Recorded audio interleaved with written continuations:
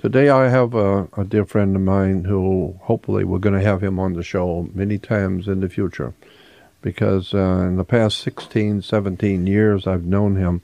I've been fascinated listening to an extraordinary array of brilliant subjects that he deals with. But right now I just want to talk with him about the law, because I believe that so many people, especially in America, have misconceptions about the law. And so I'm totally for having law. I believe law and order is the order of the day, and that we have too much disorder and chaos. And what we need, as far as I'm concerned, as far as Jordan Maxwell publicly is saying, I believe what we need to do is be better informed about the law and live within the law, not breaking the law.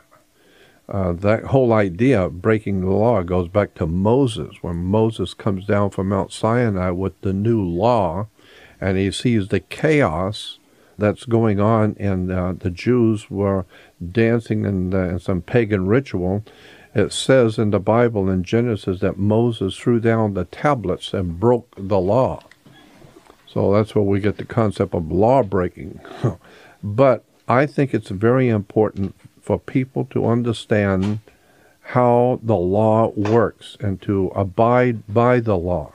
Don't go against the law, because if you understand how the law really works, it can help you, it can protect you, and actually it will help smooth out your life if you understand what you can and cannot do according to the law. So I'm all for law and teaching people to abide by the law. As a matter of fact, I grew up remembering my mother used to tell me, ignorance of the law is no excuse. Well, basically, it still says that in law today. And so that's why I want to have my friend talk with you about that. He wishes to remain anonymous, so I'm just going to call him my friend. But he's an expert on other subjects. But this one is like a subject he's been interested in for a long time, and that is esoteric or hidden implications of laws, how they really, how the concepts of certain laws develop, and how our very system of laws in America have developed. So that's why I wanted to talk with him today, and then we'll be talking about some other subjects later. So I'm just going to refer to him as my dear friend, and my friend who's interested in law. Okay, that's good enough. So tell us some of your thoughts. Well, fundamentally, Jordan, and you mentioned this on one of your other shows, if you take a look at a globe, what do you see? I only see two things myself. I see land and I see water. Yep. So from that, it's very simple deductive logic that therefore there's two types of law on this planet, the law of the land and the law of the water. Yeah, makes sense.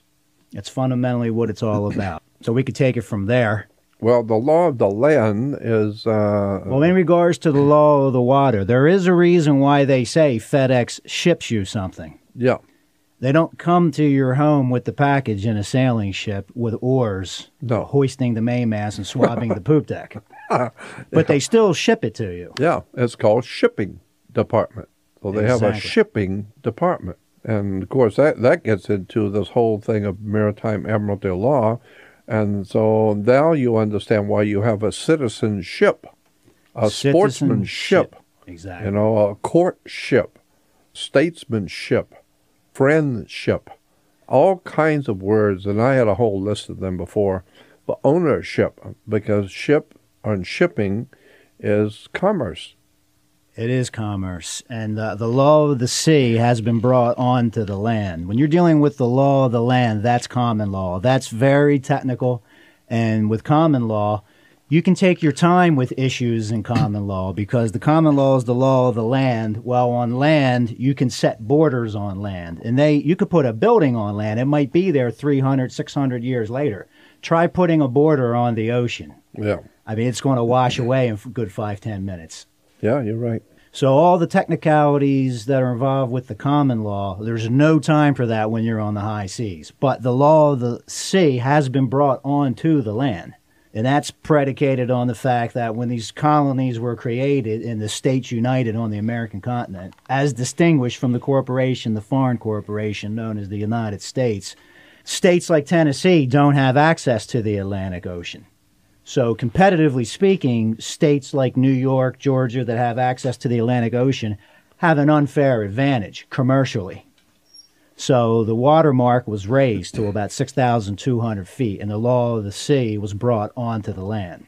So now the law of the sea is now the law in America. It's not the law of the land in America. Well, part of the reason was that United States Corporation, there had to be a way for these states united on the American continent, as distinguished from the foreign corporation called the United States, to deal with goods coming on the high seas from England, Germany, France, India. Of course, from around the world. And so the charter was created for that. All they can deal with, all they're authorized to do, is to deal the United States, not the states united on the American continent. See, the United States cannot exist without the states united on the American continent. The states united on the American continent, each of those are a separate country. They have their own legislature, their own government.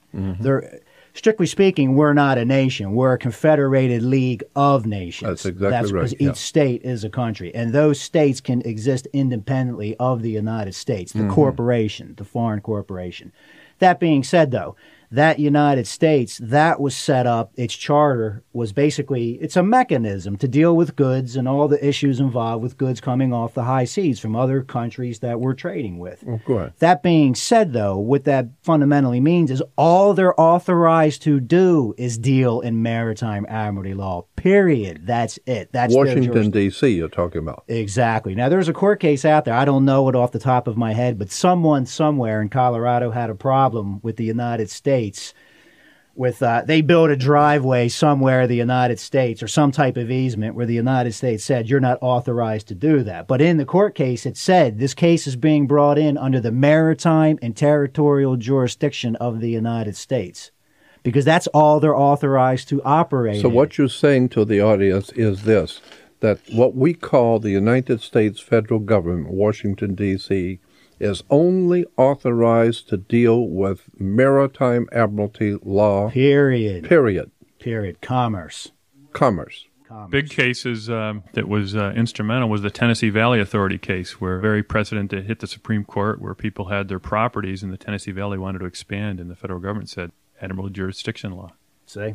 But this isn't clear to most people. No, most people don't know that. The United States federal government only has jurisdiction over maritime admiralty, law of the water, law of the sea. That's all they were authorized to do. Right. By the states. That's it. By the states. And that United States, that's referred to, I believe it's Article 1.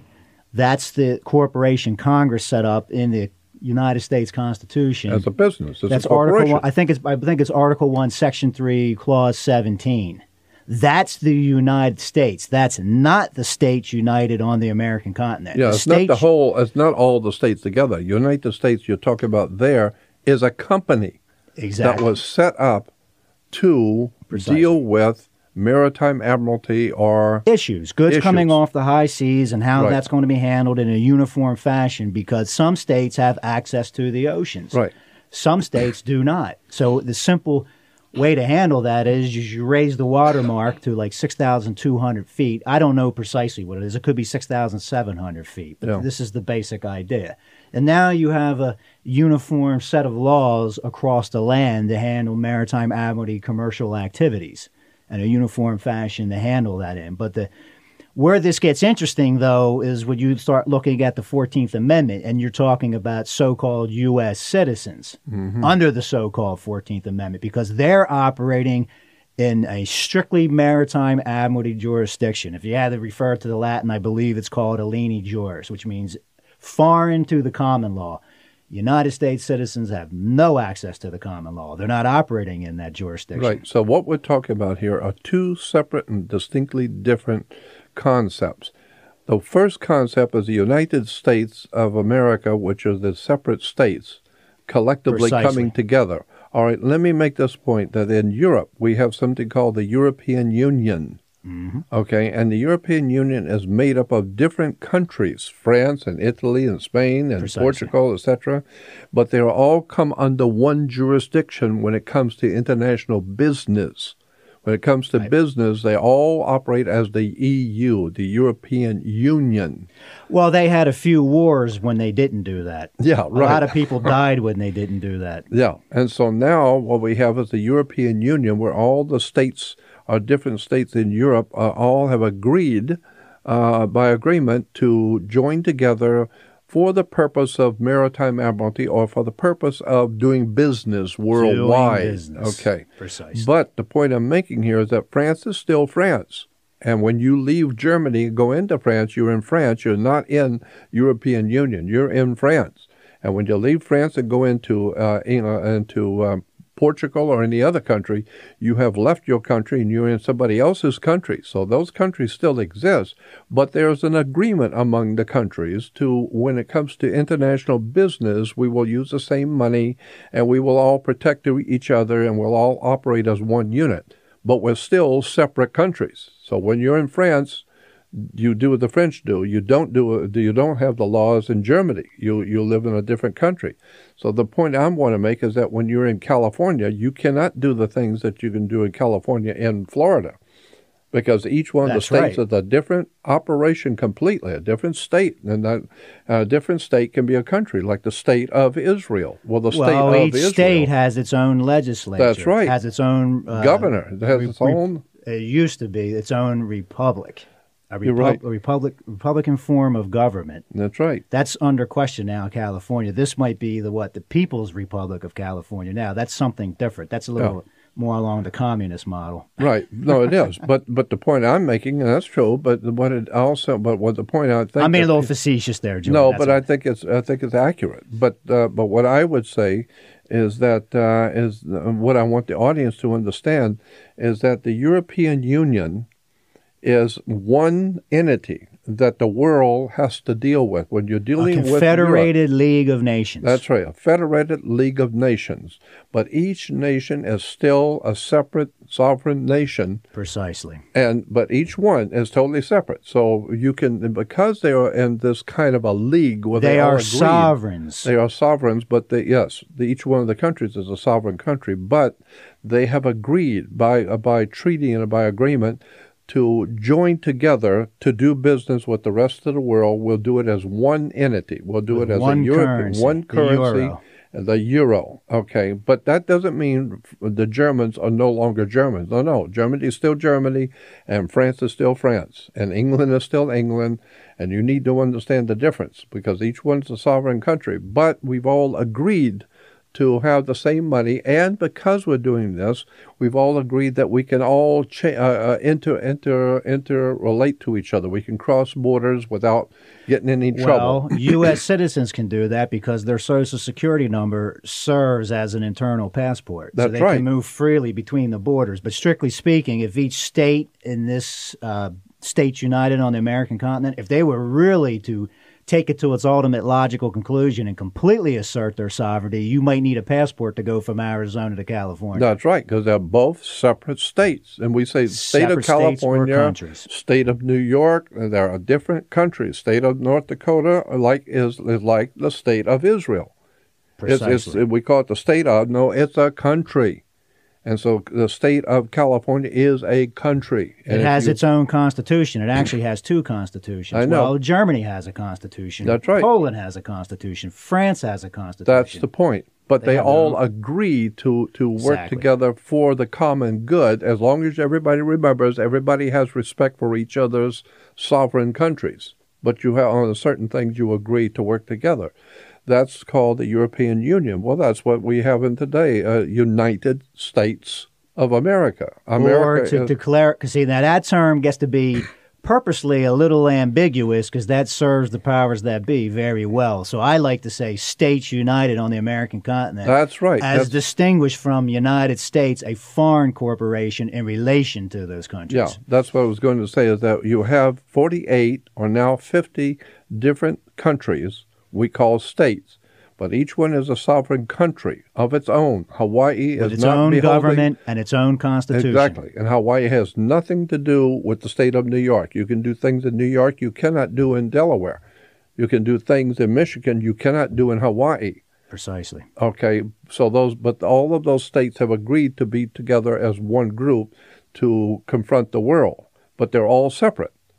But there is a corporation that all of them have agreed upon to have one corporation represent them all when it comes to business on the high seas and international business, and we call that the United States federal government.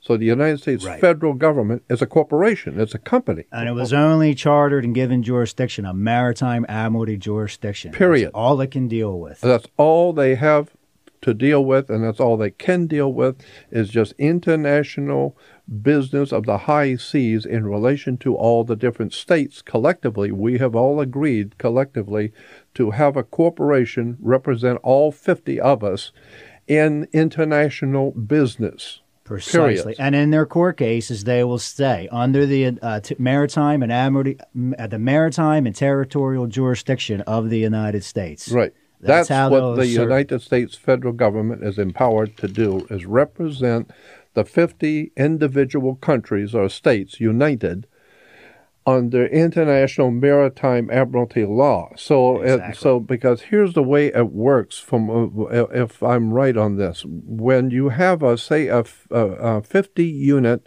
condominium building in Hollywood, and there are 50 different condominiums. Well, every single person that has a condominium owns that condominium. It's not an apartment, and it's not a welfare house where everybody comes in and sleeps. No, if you own a condominium and that 50 or one of those 50 condominiums, you are the owner. It is your property. However, you happen by chance to be living with 49 other people who also have their property in the building, and they have a right to their property too, and that means you do not have the right to go into somebody else's condominium. You don't have that right. And you might share a lawn together. Yeah, you may share the pool having together. And 50 different lawnmowers out there might be a real problem, so you delegate some of your authority to one person. You have one group. And so, therefore, the 50 different condominium owners get together and they appoint somebody on the property. Look, you take care, and all of us will agree that you are in charge of taking out the trash and make sure the trash. We all purposely, all 50 of us, signed a paper, and we agreed to allow you to clean the pool, you to make sure that the parking area is clean, and if any of the problems with the electricity or plumbing, you're responsible. So therefore, we own our own country, we own our own state, we own our own condo. But we have to work together because the laundry's got to be and the pool's got to be clean. So we allow a company to be formed to take care of all of this for all of us. But that company that we have formed, you don't own me. Exactly. I own you. You are there because I appointed you to take care of the pool and to clean and pick up the trash and do all the plumbing work. But that doesn't mean you own my country. You don't own my condo. I own my condo, but I am allowing you to represent me. So that's why we have a contract, and this is what you're delegated and authorized to do for me. And that's it. And the reason why I'm saying this is because so many Americans today think the United States government represents Jehovah. It's Almighty God of the universe, divinely appointed by the universal God. No, it's just a corporation. It's a company like Sears, like General Motors, like Baskin and Robbins. It's just a company, a corporation that the 50 states have agreed upon to allow it to come into being so it can represent us collectively to the world. But that doesn't mean you're God. Nobody appointed you to be Jesus or Christ or Buddha. They appointed you to be a corporation to represent us. We are the power, not you. But they did that after learning the hard way under the Articles of Confederation, because there was a point where New Jersey and Delaware were going to go to war with each other. And then there was a lot of issues and contentions between the various states under the Articles of Confederation. And they said, okay, this is going to play into the European powers' hands also well, and we're going to be in trouble. because we were still dealing with England and France at that time.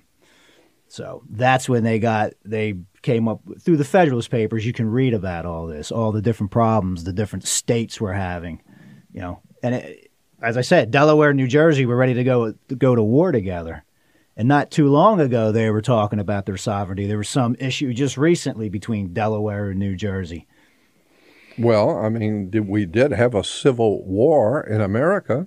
Oh yeah. Where I don't know, half the states of this union collectively got together, like an army. They got together. The southern states all stuck together, and who are they going to war? I mean, killing with guns. Who are they going to go against? The northern states. We lost more people in that war than all the other wars put together. The figures before were around 470,000. Now they're thinking it's up to 700,000. Right. So that's a lot of kin killing kin. Especially when it's killing kin. It's killing, it's like France and Italy and Germany and so getting together against Poland and in Eastern Europe and having a major bloody war and within the European Union. Well, if you're going to have that kind of a thing, well, one half the European Union is facing off on the other half, and they're coming together and they're going to kill each other. Well, now you've got some problems, and you don't have a European Union anymore. You've got a civil war. Well, that's the same thing with the United States of America. At one time, you had the 48 states, or whatever it was before. It got to be 48 states. But you had all those states, each one's a different country. But then there came a time when half of those states decided the other half of the states they have some problems with, and they're going to straighten out the problems with a gun. And so we call that a civil war within the different countries banding together against each other. And so it's very uncivil, a civil war. Well, extremely uncivil. Yeah. So I just wanted this because I know that so many people do not understand the federal government was not appointed by Jehovah. It was not appointed by Yahweh or Allah or Jesus or the Most High God.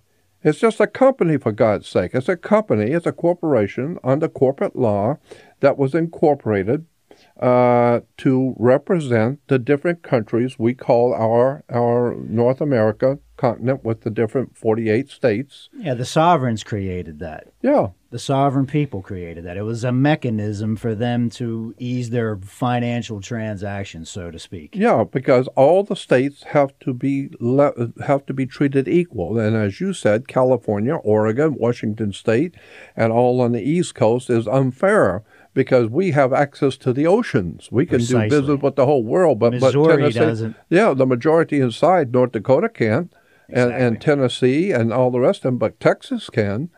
So to make sure we don't have another bloody civil war, we say, all right, I'll tell you what, we're all on the land, and so commerce is of the water because money goes through our hands like water. No, money is considered liquid assets. So currency. That's right. Liquidity. Liquidity, a currency. And when you're no longer an asset, you need to be liquidated. That's it. And so, therefore, we will take the law of the sea, which is maritime admiralty law of the sea, which is money, banking, and it's very unfair because those who don't have access to the ocean are at a disadvantage. So what we'll do is, theoretically, let's go and say that we're going to raise the watermark. Exactly. We're going to raise the watermark, so now it goes to over 6,000-foot watermark. That means all 48 states now are underwater. Therefore, now Tennessee doesn't have to gripe, or Oregon or Wyoming doesn't have to gripe because California can do business on the sea and they can't.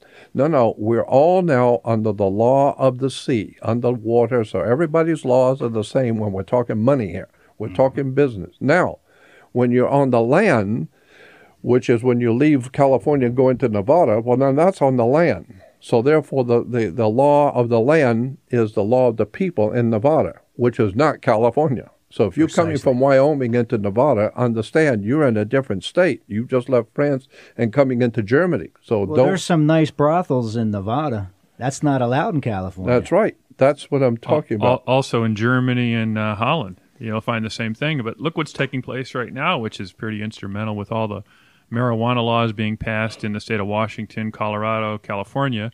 Yet it's still a federal crime to sell, distribute, or possess these illegal narcotics. That's because of the corporations viewing it one way, but each one of the separate states has they have sovereign laws over themselves. Well, look at even the same-sex marriages. Same thing. You're seeing that across the board where a lot of states are allowing same-sex marriages and the government is saying no.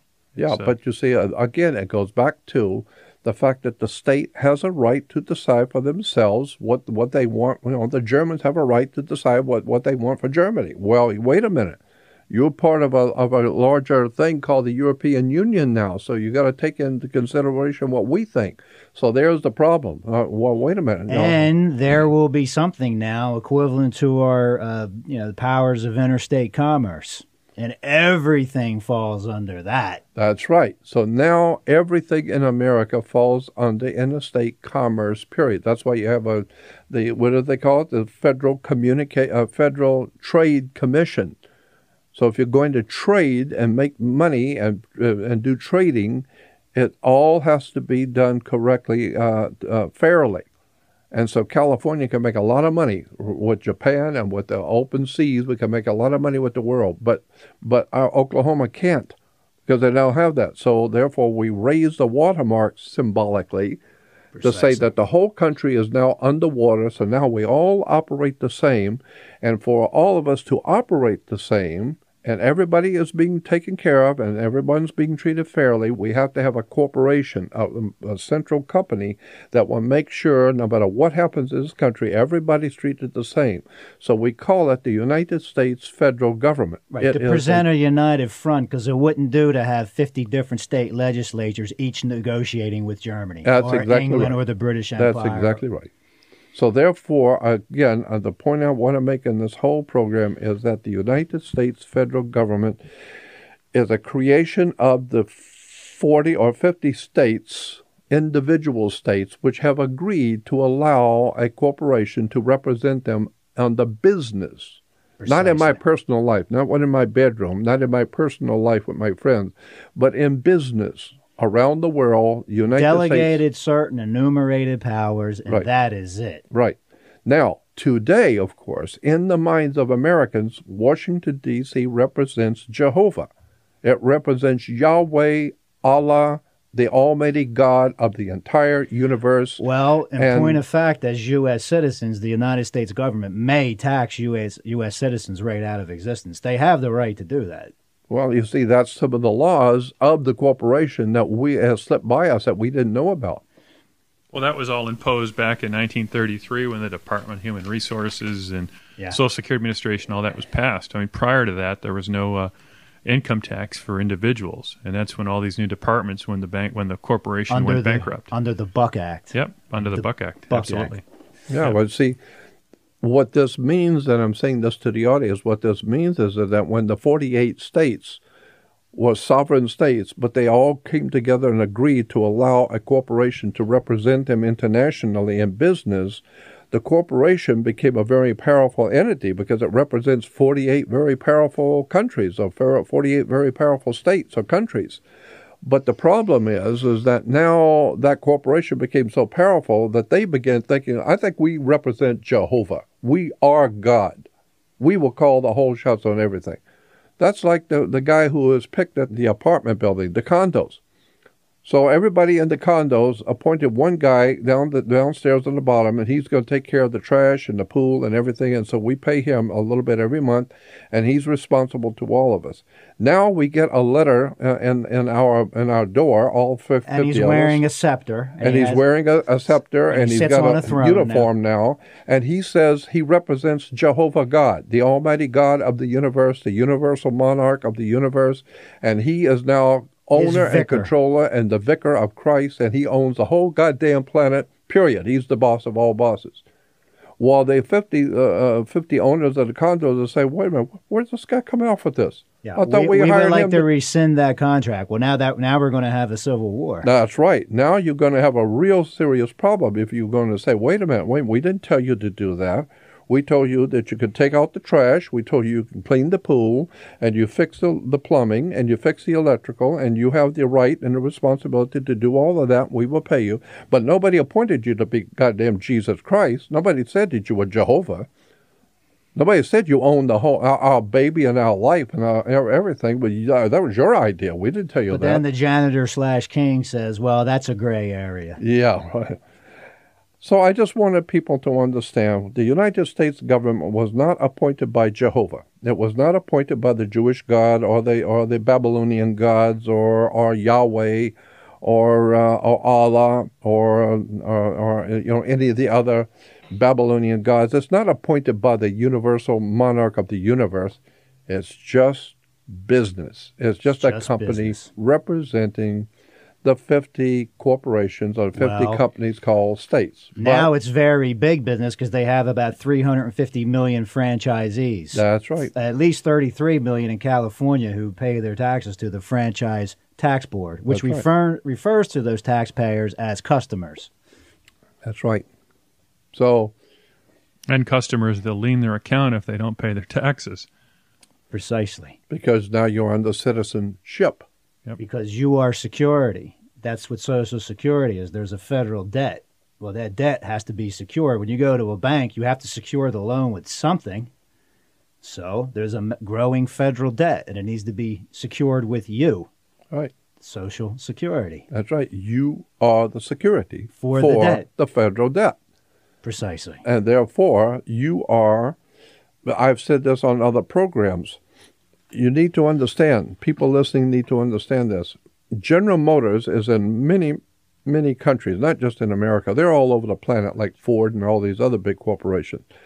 However, everyone in any country of the world, from India, it doesn't matter where, if you're working for Ford Motor Company or General Electric, in any country, you are still a General Electric or a Ford Motor Company employee. I don't care if you're in India or in Africa. It doesn't matter. Well, U.S. citizens must report their income no matter where they're residing. That's what I'm saying. It's because you are a member of the corporation called U.S. It's a company, and you are a employee or a member of the company. Therefore, franchisee. You're a franchisee of a corporation. But the point I'm making here is that the corporation is all over the world.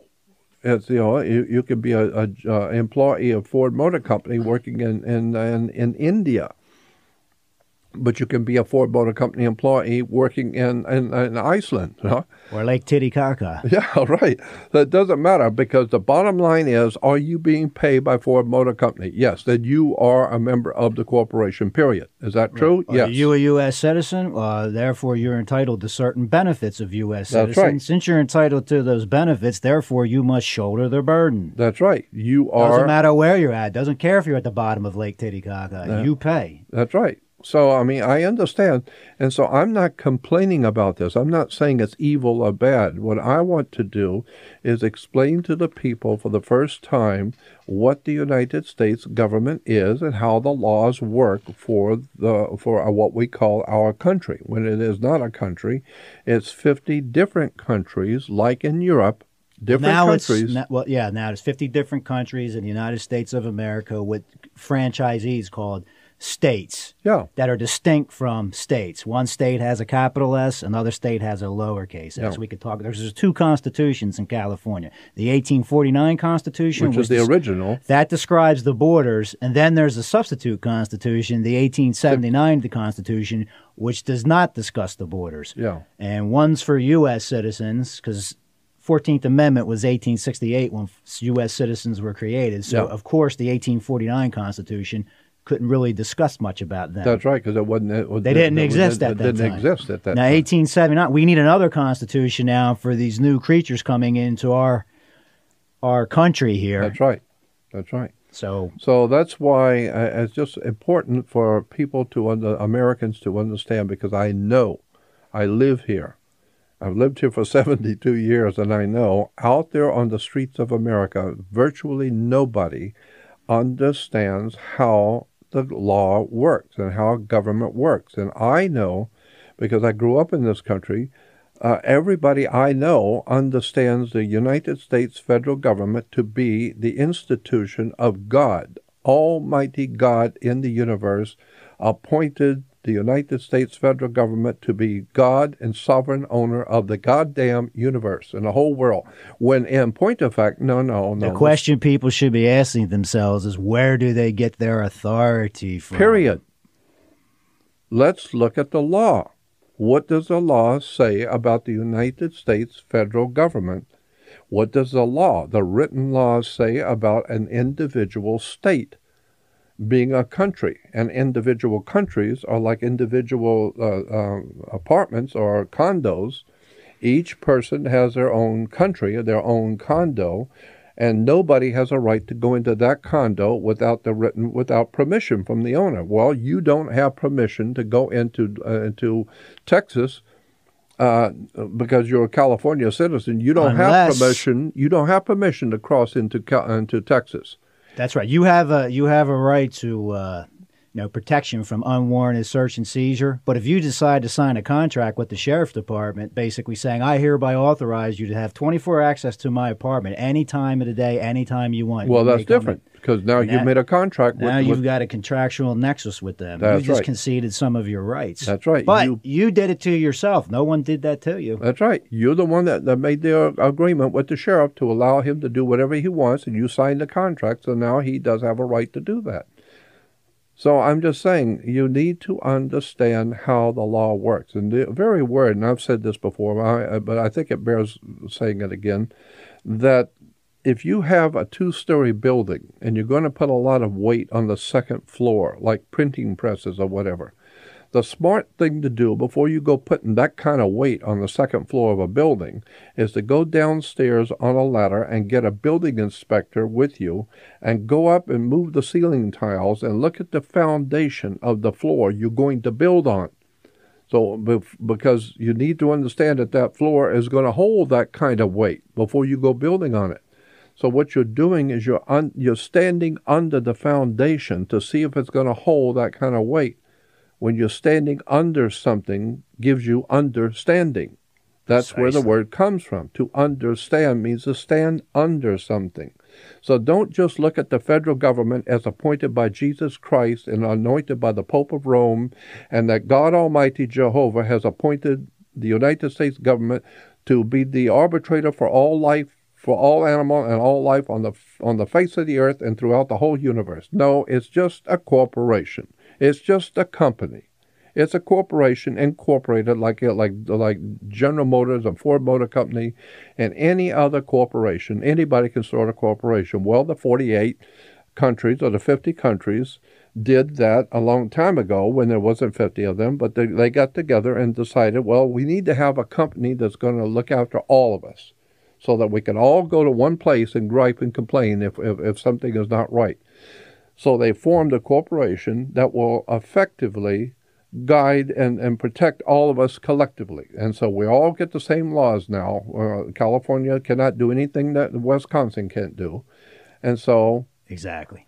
And so that's what the United States federal government is here to do, is to moderate and mediate and moderate for all of Americans in relation to the rest of the world. Not to be Jesus Christ on earth and the Almighty God Jehovah. No, it's to just represent the states when it comes to international business, maritime admiralty. But as you said, that what has happened over the years is that the law of the water, which is the law of money, the law of the high seas, which operates in a very expeditious fashion as compared to the common law. And when you start getting the issues of common law, that gums up the works for businessmen. That's right. But it might take years to decide on an issue. Well, when you're on the high seas, there's no time for that. You're on a raft tied together with vines, and they're coming after you to pay your debt, and they're going to slice your throat like pirates, get their money, and that's it. Yeah.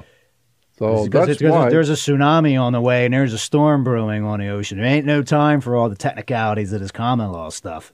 Common law is simply men sitting down looking at other men across the table And you did this to me, did you? Yeah, and you broke this or you stole that? Yes. Well, I want that replaced and I want my money back. Well, then they're going to say this and you're going to say that and back and forth. Well, this is between people. This is the law of the people, the law of the land, because that's where we live on the land. And you have to produce the damages. Yeah, and I got to show you what my damages are, and I want you to pay me for my damages, what you did to me.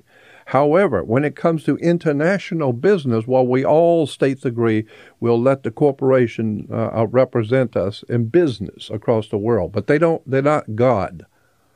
And so the problem is that we have now Americans have been slowly but surely brought into a position where they believe United States federal government represents Jesus or Jehovah. Well, because as U.S. citizens under the 14th Amendment are of subject status. That's right. You are. You are subject to the corporation now. And you can be taxed at 100%, which is basically a bullet to the head. Yeah. Well, I mean, basically, as if they can tax you 100%. Tax you right out of existence. They have the right to do that. They have the right to do that because that's the way it works now, is that the United States federal government has the right to tax you out of existence. As John Marshall said, the power to tax is the power to destroy. Yeah. I mean, that's what the Supreme Courts make those statements too. I mean, lawyers and people who are in commercial law know that.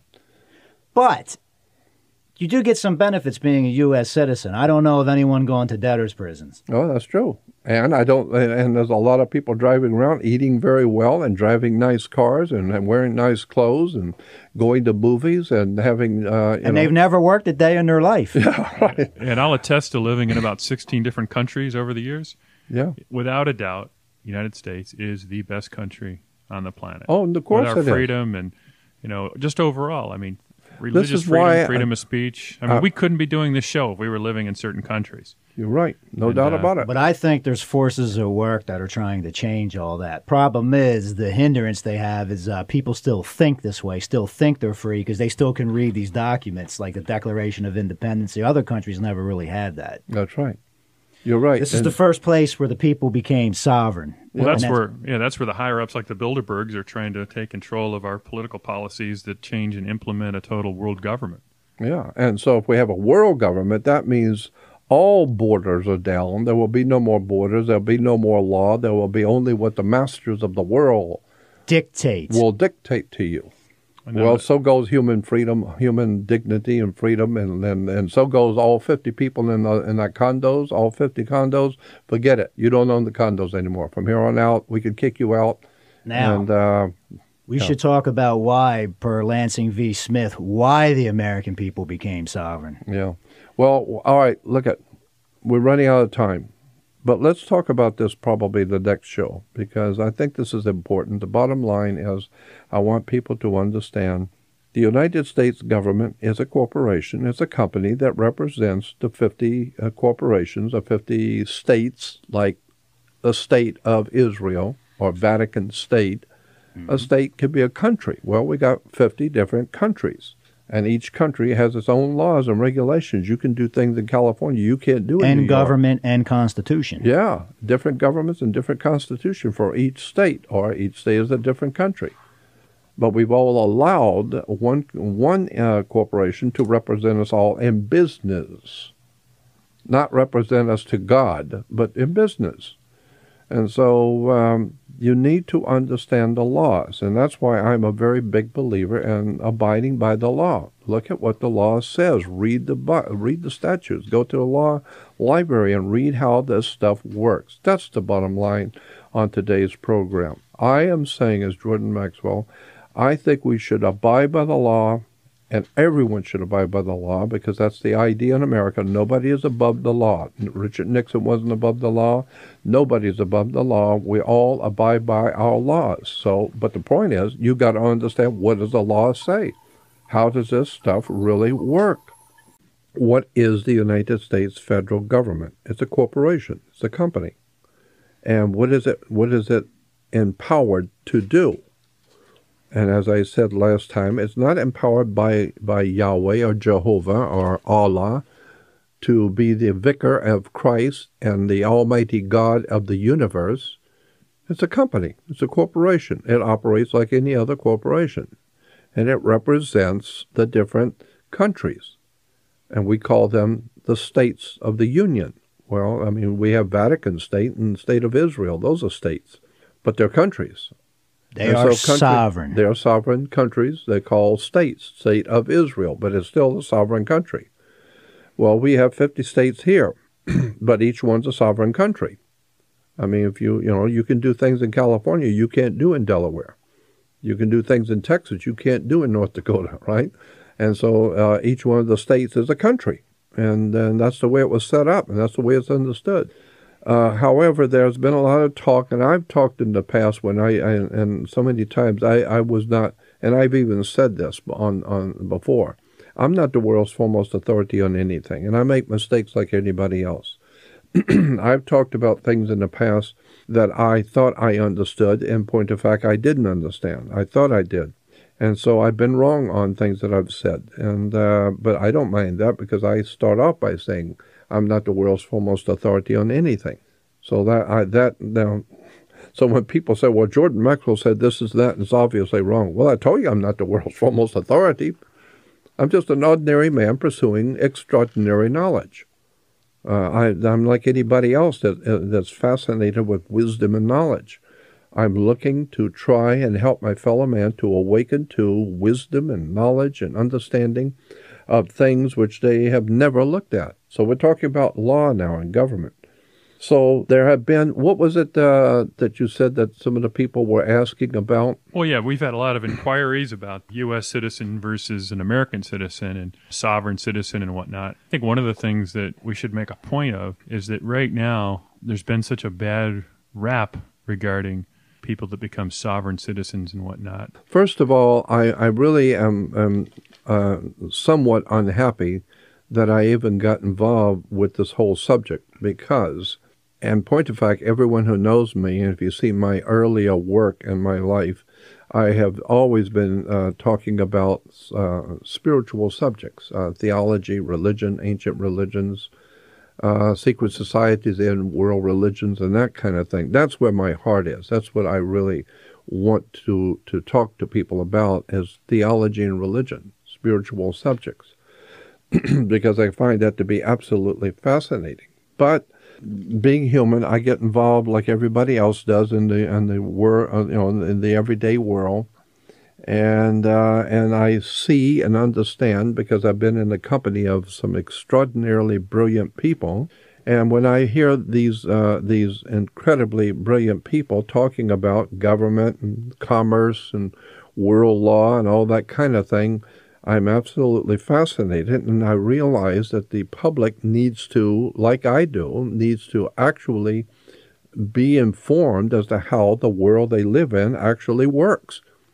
Because I didn't know, and I'm in the company of brilliant people who are talking about maritime admiralty as opposed to common law and what the difference is between federal government and state government and all that kind of thing. Well, as I said the last time, ignorance of the law is no excuse. And what I am suggesting, what Jordan Maxwell is publicly suggesting, is that everyone should learn how to abide by the law. You should understand how the governments work, how the state governments work, how the federal government works, how banks work, how insurance companies work. How does the world around you actually work? Not how you thought it did, not what you thought it was doing. And I don't believe for a moment that there's any need for any violence or any kind of uprising or revolution at all. There's nothing that's ludicrous on the face of it. What common, intelligent people have always done is like Moses said to the Jewish people, to the Hebrew people, "Come, let us reason together." And that has been used in international politics. In the United Nations, they've even said those words. Come, let us reason together.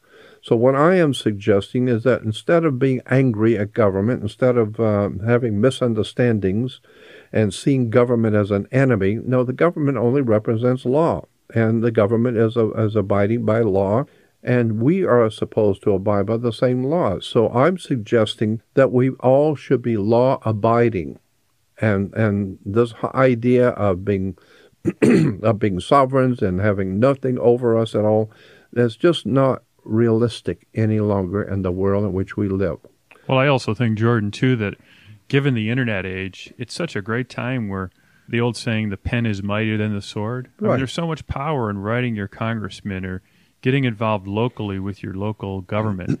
I mean, guys, let's face it. Look at the people that we elect into office, both sides, the left and the right, and the independents. And all it takes is, if you're passionate about something, to go out there, get enough signatures, try and raise some money, and maybe go out and make a change. Make a change. Write your congresspeople. One of the things that I think, what I really admire about Senator Rand Paul, he's out there, and his recent filibuster and his discussions about half the Congress people don't even read these bills. They're put in front, they're signed. They're sponsored by all kinds of special interest groups. I think one of the things that we should really write and focus on is the power of the special interest group and the corporations within the corporation. I mean, look at Monsanto, for example. European communities ban Monsanto. I know we've talked about that in the past, but these GMO foods are causing tumors in rats. You can Google the stuff and see. Of course you can. And, Monsanto has such a strong lobby here in Washington. In fact, I think President Obama, pre his first election, conveyed that he didn't want to have any these special interests controlling. Yet there's a new Monsanto Act that just hit Washington this week. And I think people should go out and write and stop this stuff. I mean, these genetically modified foods are not good. Well, yeah, and so But as Mayor Rothschild said, I don't care who creates the laws. It's who controls the money. Yeah, well, that's true. It's business. And so all I'm saying is that there are laws, and we've had some other people on the program before, and we're going to have another one on, a lady very soon that's going to be coming on that was really good on this subject. But all I'm saying is that there are laws in place that we should understand how government works. You should not see government as the absolute representation of the Almighty God. Government is made up of people like you. It's a democracy. Okay, so if we are in a democracy now, we started off in 1776 as a republic, but now we're no longer a republic, we are a democracy. Well, democracy means the will of the people.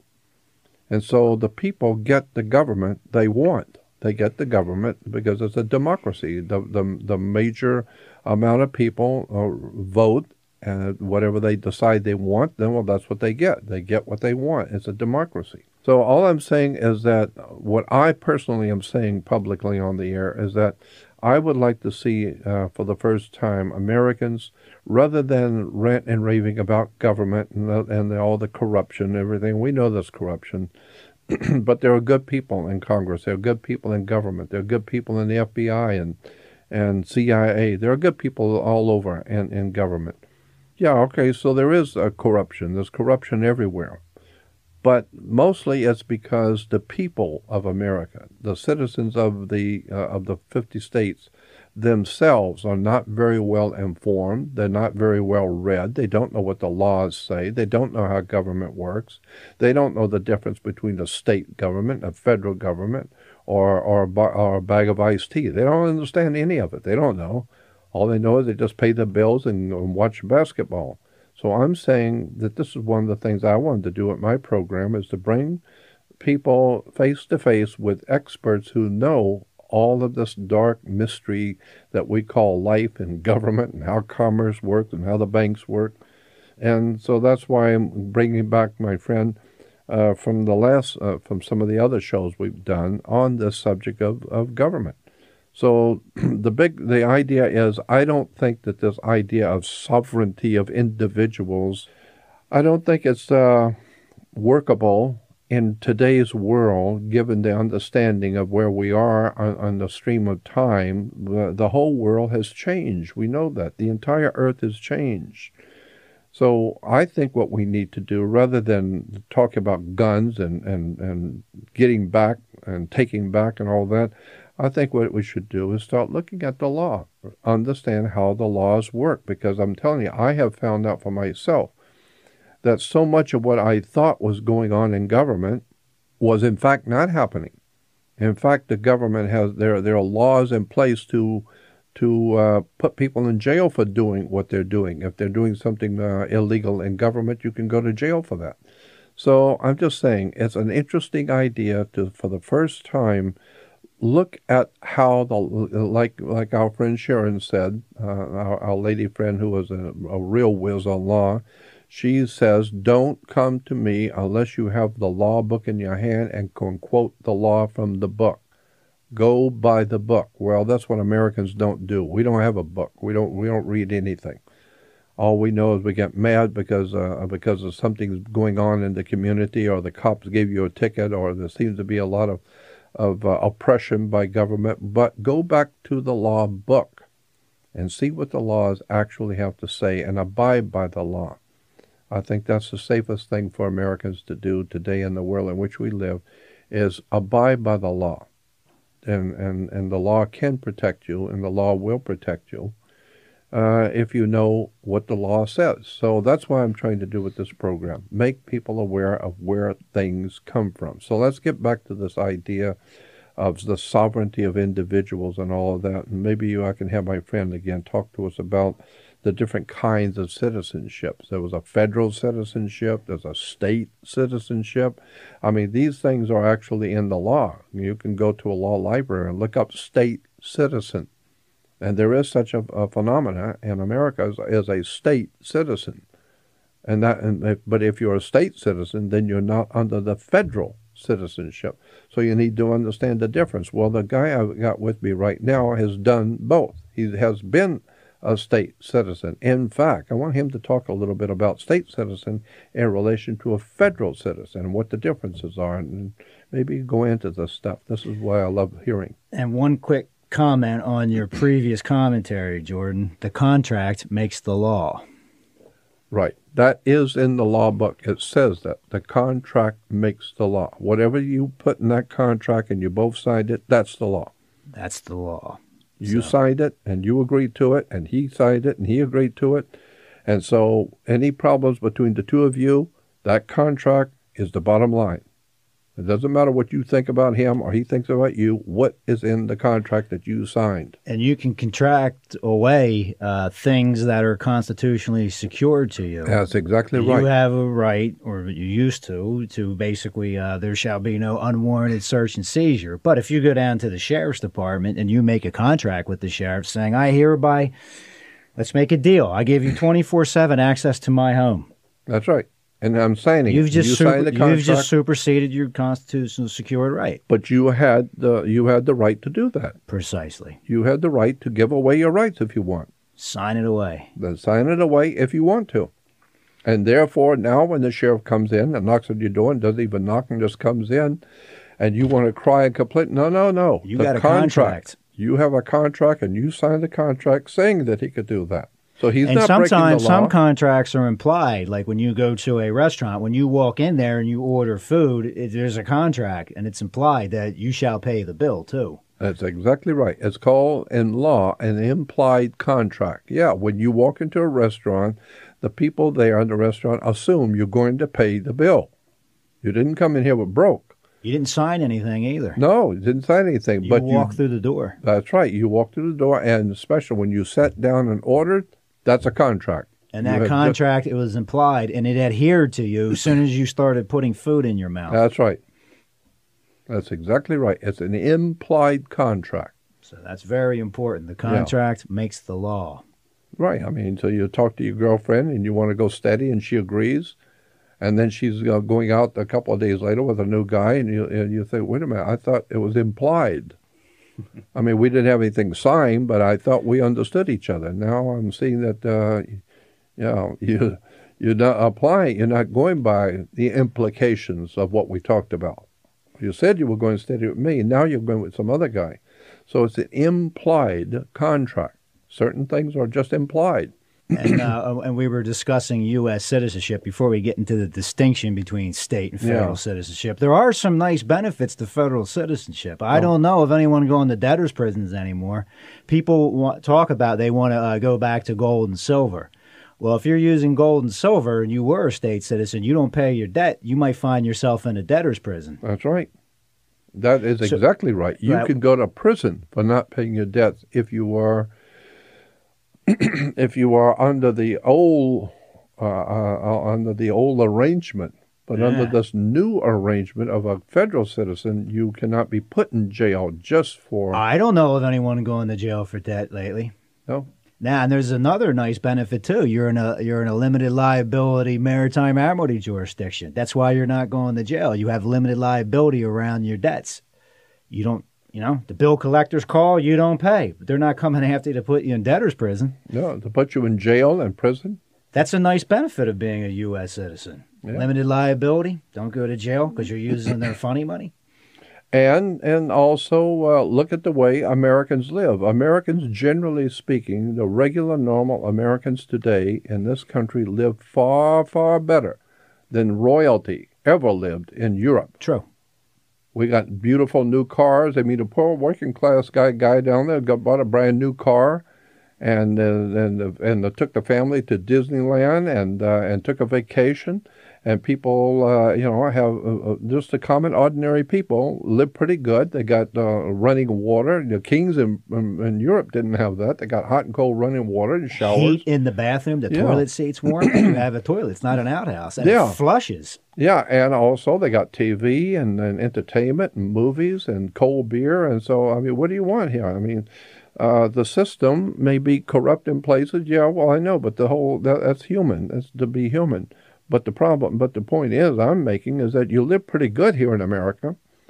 Try going to other countries, and look for the services. They don't even wash their hands, and like Paul Harvey said, one half of the world doesn't even eat with forks. Exactly. What you're drinking downstream is what they're flushing upstream. That's right. I mean, I was all over. I've been all around the world. I know. I've seen this. So we have laws here for dietary laws and for clean, for sanitation laws, etc. But also we have lights. I mean, my God, you go to some country where they don't have lights on the street lights, and there's no laws governing traffic. I've been there. It's incredible. Yeah. There are no laws, and I was told in Egypt, do not, if you're driving a car, do not ever look another driver in the face, ever. Do not connect eyes. Don't look at another driver. Just look at the car, look at the street, but do not look at a driver. Why? And they tell me, the cab drivers will say, well, that's the way we operate here. And I said, why? And they said, because if you look at somebody, you have to agree that you saw them. But if I didn't look at you, I didn't see you. I'm sorry if I ran over you. It's your problem. I didn't see you. Why didn't you see me? I was a big truck, and you didn't see me? No, I didn't see you. Huh. Why? Because I was looking at the street. I didn't see you. So I'm sorry if I ran over you. But here, no, we have laws and regulations that regulate traffic, and we regulate you cannot harm other people and steal from other people. And that's a benefit. Those are benefits of the corporations, a benefit of our government. So I'm not complaining about government. I think it's a wonderful idea that we've got a civilized government. And like we've said in the things, all right. So if there are oppressions and inconsistencies or whatever, so do something about it. Go read the law. Go get the law book and read it and do something about it then. Well, the whole premise of the basis of this one was people talking about being an American national. I'm of the opinion there is no such thing as an American national. Yeah, I know. I've used that mean? term myself, and in point of fact, I don't think there is, in fact, that legal term exists, and I've used it myself. I mean, a Canadian's an American. Somebody in Pennsylvania is an American. Somebody in South America is an American. Yeah. Now, California being a country with a constitution of 1849 that describes borders, California is a country. Pennsylvania is a country. You could be a California national. Yeah, right. And that's what people would have been before the 14th Amendment, because this thing called a U.S. citizen did not exist until 1868 when the so-called 14th Amendment came into being. Yes. Now, I say so-called 14th Amendment because the Utah Supreme Court said no one in their right mind would look at the emotional distress the nation was under when this amendment was allegedly ratified and say that this thing's lawful. But we will not address that now. Yeah. And but that is the Utah state said that. Utah Supreme Court, I think it was around 1968 when they were dealing with all the issues around Brown versus Board of Education, something along those lines. And I think that court, I may be wrong here, but I think it's Diet v. Turner. And basically it said what again? It's basically saying no one in their right mind, I'm paraphrasing, but would say that this amendment look at the circumstances of how this so-called 14th Amendment was ratified. It was ratified at the point of a bayonet when the nation was in a time of turmoil and emotional distress after a civil war. Right. But they said, we're not going to address the constitutionality of this amendment at this time. Yeah. But that's when this thing called U.S. citizens began to exist. That is under the 14th Amendment. So prior to that, there was no such thing as anything called a U.S. citizen. That's right. Did not exist. That's right. You were a state citizen. Exactly. Ben Franklin would have been a citizen of Pennsylvania. He could not have been a U.S. citizen because there was no 14th Amendment in Ben Franklin's time. He was dead. That's right. When it came into being. So therefore, he could not be a U.S. citizen. They didn't exist till 1868 under the 14th Amendment, so he had to be a citizen of Pennsylvania. Right. Mm-hmm. George Washington. There was no 14th Amendment at his time. He was a citizen of Virginia. Same thing with Thomas Jefferson. So when you look at the letters of Washington and he's speaking of his country, he's not speaking of America, the United States. He's speaking about Virginia. Now, there's another court case, I forget the name of it, but the judges do say, they say, strictly speaking, we are not a nation. We are a society. And that falls in line with what we were saying in the other show. This is a confederated league of nations. And I believe George Bernard Shaw said that because he understood. Mm-hmm. So this is really a society. So this whole thing with there's the whole issue around the Pledge of Allegiance. One nation under God and to the republic. Strictly speaking, if you look at the history around that and who created that strictly speaking is not correct. Bellamy. That was the Bellamy brothers. Right. And that ties into a socialist movement. That's it. That was a socialist, what we would call communist, a socialist guy named Bellamy. And he was the one that came up with the idea for the socialist movement and the United Socialist Movement. And came up with the idea for the Pledge of Allegiance. That was a socialist thing. That wasn't American. And Washington, D.C. is a municipality. So it's not a republic. It's a legislative democracy. That's what D.C. is. But every state was guaranteed a Republican form of government. But now you have two states. You have California state and the state of California, and they are legally distinct. The state of California, that's where U.S. citizens being franchisees of the federal government pay their taxes to. Now, California state, that has borders. Mm-hmm. So I've said that, the world of difference between California state and the state of California. Right. Two different things. Strictly speaking, the state of California would be a territory, military enclave. That's what that would be, an administrative district. That's legally distinct from California state. That has borders. That is dirt. Yeah. State of California is a legal fiction. It's an overlay over top of the land. It's transparent. It's a legal fiction. You can't hold it in your hand. State of California state, as described in the 1849 Constitution, that's a country with borders described in that Constitution. Mm-hmm. And that was 1849, before the 14th Amendment. Yeah, after the 14th Amendment, now we got a corporation.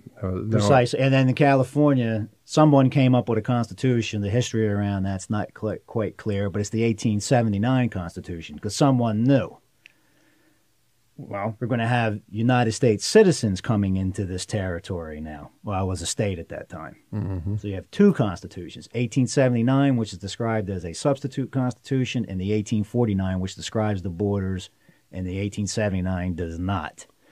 So, someone wanting to be a state citizen, and state citizenship does exist. Anyone out there in the public can go to Google Scholar, look up a court case. It's a 1993 court case, Jones v. Temer, and there's a footnote where the judge discusses the distinction between state citizenship and federal citizenship. And federal citizens have no access whatsoever, it says it right in there, to the Bill of Rights. It does not apply to them.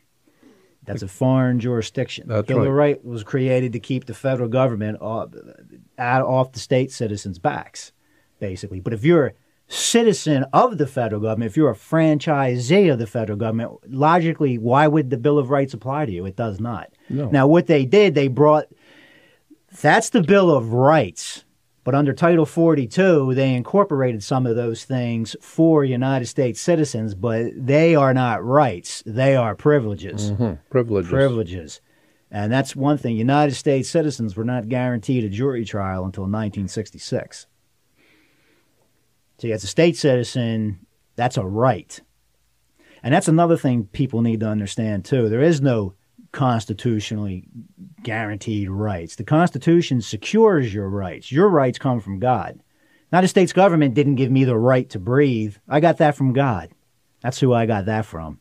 And the Constitution recognizes that, hopefully secures that. Secures that right for me to breathe. So no one can put a lien on my breathing and tax me for it because I have a right to it. Yeah, because a right implies a right. But you're harming no one if I breathe. Right. But the point is that this is why I've said years ago the Statue of Liberty is not the Statue of Freedom. Precisely. The Statue of Liberty is what a sailor gets when he pulls into port on a ship. He doesn't have freedom. You're coming back when I say you're coming back. That's right. You're not free to go. That's right. You ask the captain if you can leave the ship, because when it pulls into port, you don't go nowhere unless you ask the captain first. And therefore, you don't have freedom. But if he says you can go for a couple of days, then he's giving you liberty. This is what sailors get, liberty, not freedom. And I think that's what kings would grant to their subjects. They would grant them a liberty, which is just another word for a privilege. Yeah. That's not a right. No, you don't have a right. You get from God. Exactly. So I am the king, and you ask me if you want to do something. I have the right as a king and a sovereign to tell you no. But I like you, so I'll let you do that. But that doesn't mean you have a right to it. That just means you check with me first. And if I say it's okay, then it's okay. It's a privilege. I'll give you the privilege. And that's why my mother used to say, you don't take privileges and you don't take rights you don't have. You ask permission. You just don't walk in and take up something and walk out.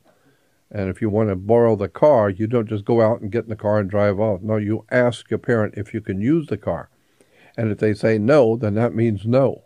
But if they let you, it means they're giving you a privilege to drive it. You don't have a right. That gets into the issue of government and the doctrine of parens patriae. That's exactly right. The government is the father of the people. Yeah, there is an actual law. Talked about that. There is an actual That's a law. doctrine. The doctrine of, patrens patriae, where the government is, basically the overseer, the father, the authority figure. I mean, that's required for people who are incompetent.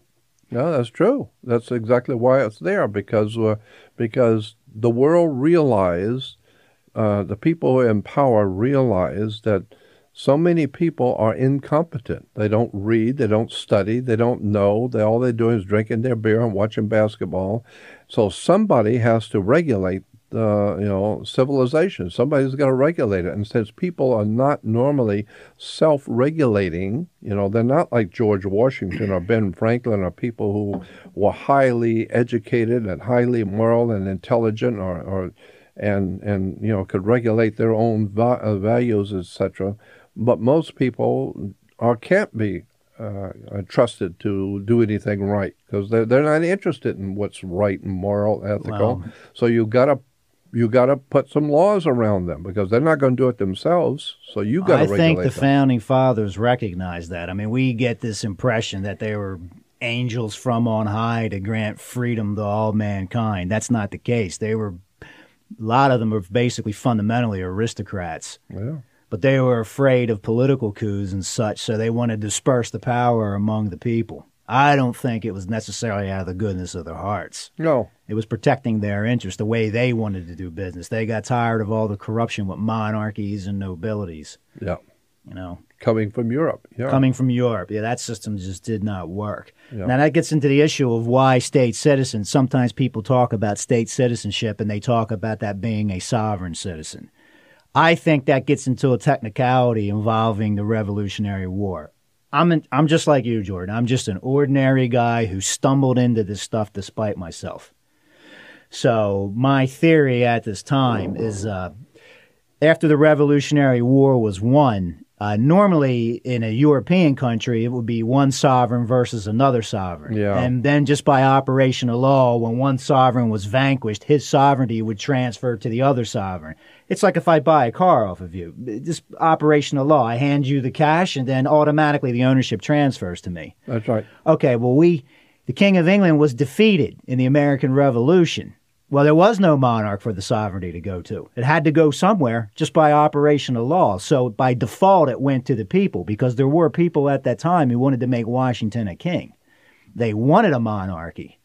And that's probably some of the people around Alexander Hamilton and everything that was going on with the Bank of the United States. Yeah, yeah. See, but this is all speculative because I don't have personal knowledge of this. I wasn't there. But I don't think it was necessarily some philosophical epiphany. Let's make everybody free. Because look what happened to the slaves. I mean, slavery is right in our Constitution. It's an organic part of our law. And that gets into what? Chisholm versus Georgia or a Dred Scott decision? That still has not been overturned.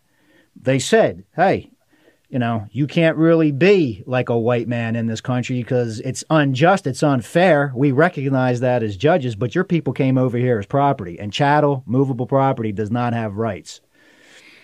So, you know, there's a lot going on here. Yeah. A lot of issues. Yeah, go back over that. That's interesting that you're talking about the black in relation to the white population. Well, that's 3/5 of all other persons. It's right there in the Constitution prior to the 14th Amendment. I mean, it's embedded in the organic law of this country. That's the supreme law is the Constitution. I mean, if something's unconstitutional or ruled unconstitutional, it's not law. And so explain to me again, then, in relation to the Constitution about the black and white subject. Well, the Dred Scott decision, it still has not been overturned. Because they're saying the fact of the matter is, even though it's unjust, it's inhumane when you read that decision, I believe it's the Dred Scott decision, they say the fact of the matter is the way things operated, your ancestors came here as chattel property. And chattel property doesn't have rights.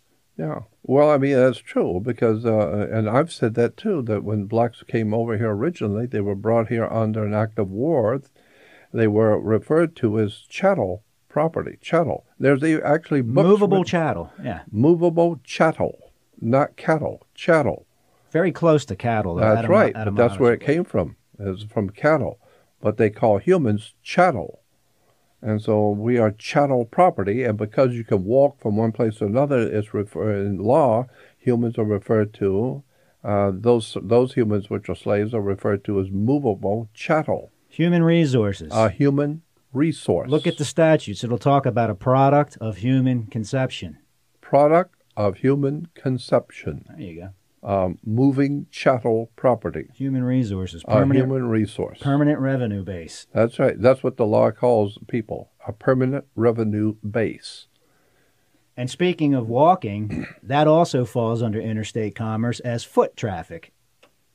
That's not traveling, that's traffic. That's a commercial term. Foot traffic. Mm-hmm.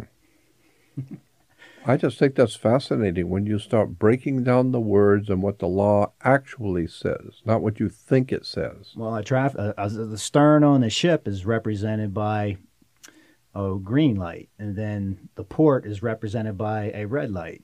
So what does that mean when you're on your streets and you see green means go and left means stop?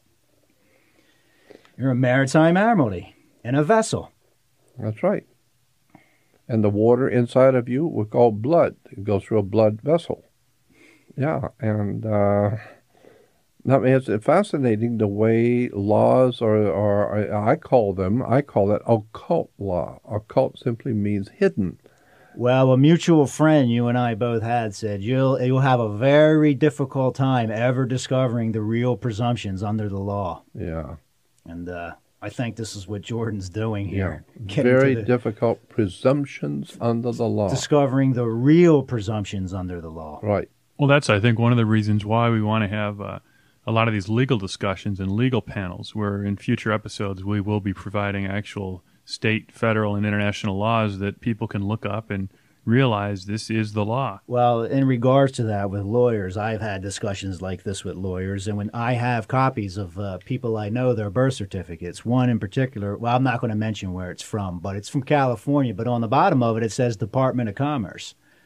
And when you show that to a lawyer, they're shocked. They don't understand why the judge ruled against them. I'm a lawyer. I went to law school. I'm smart. I know something. Oh, yeah? Well, explain to me why that birth certificate says Department of Commerce there. What does that mean? Yeah, what jurisdiction are you really in when you're bringing this your case for your defendant in the court? What jurisdiction do you think you're in, and what jurisdiction are you actually in? And why can that judge do what he's doing and rule against you the way he is?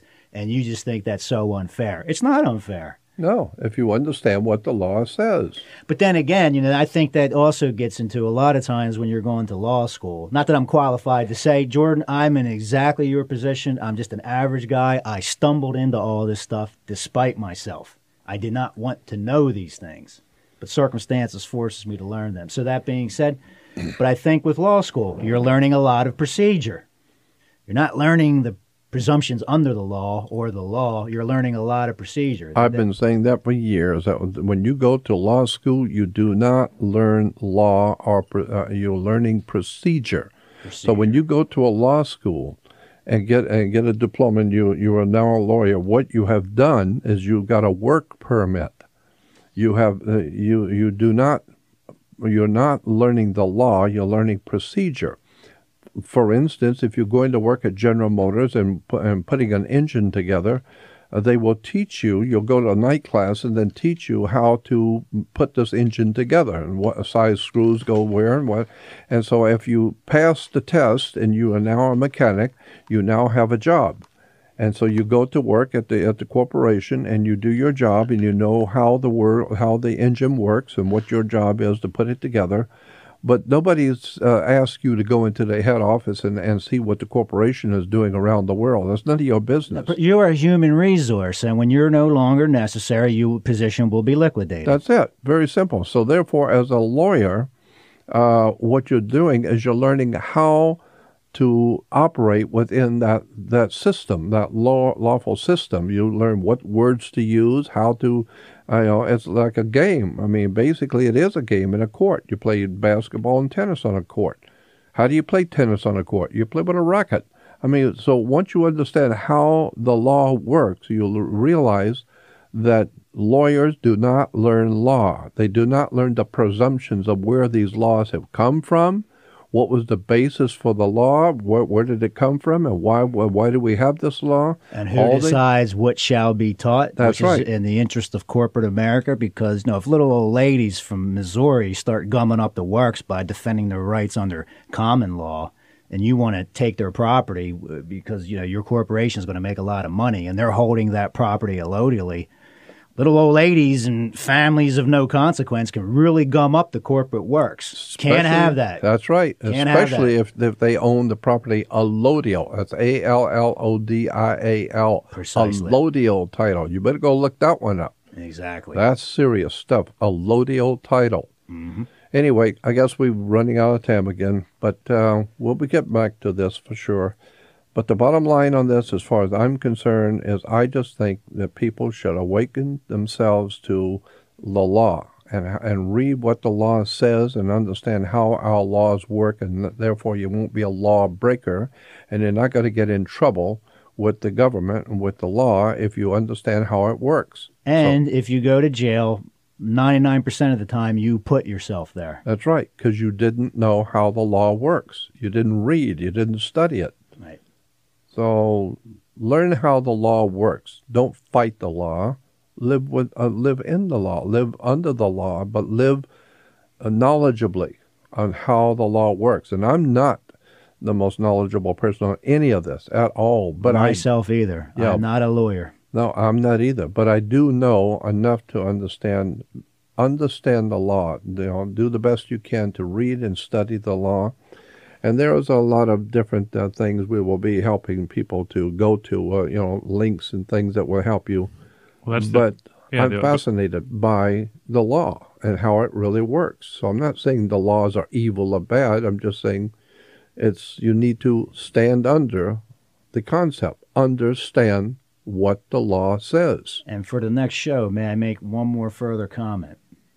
I believe it was Oliver Wendell Holmes who said, the law allows a certain amount of oppression to exist because it exists in nature.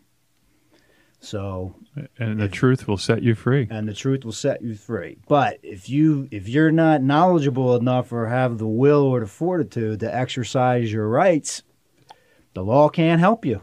Well, that's a maximum in Roman law. There's an actual Roman maximum in law that says in Rome, if you do not defend your right, you have none. If you sleep on your rights, you have none. That's correct. And the other maxim I really like in Roman law that says, for he who would be deceived, let him.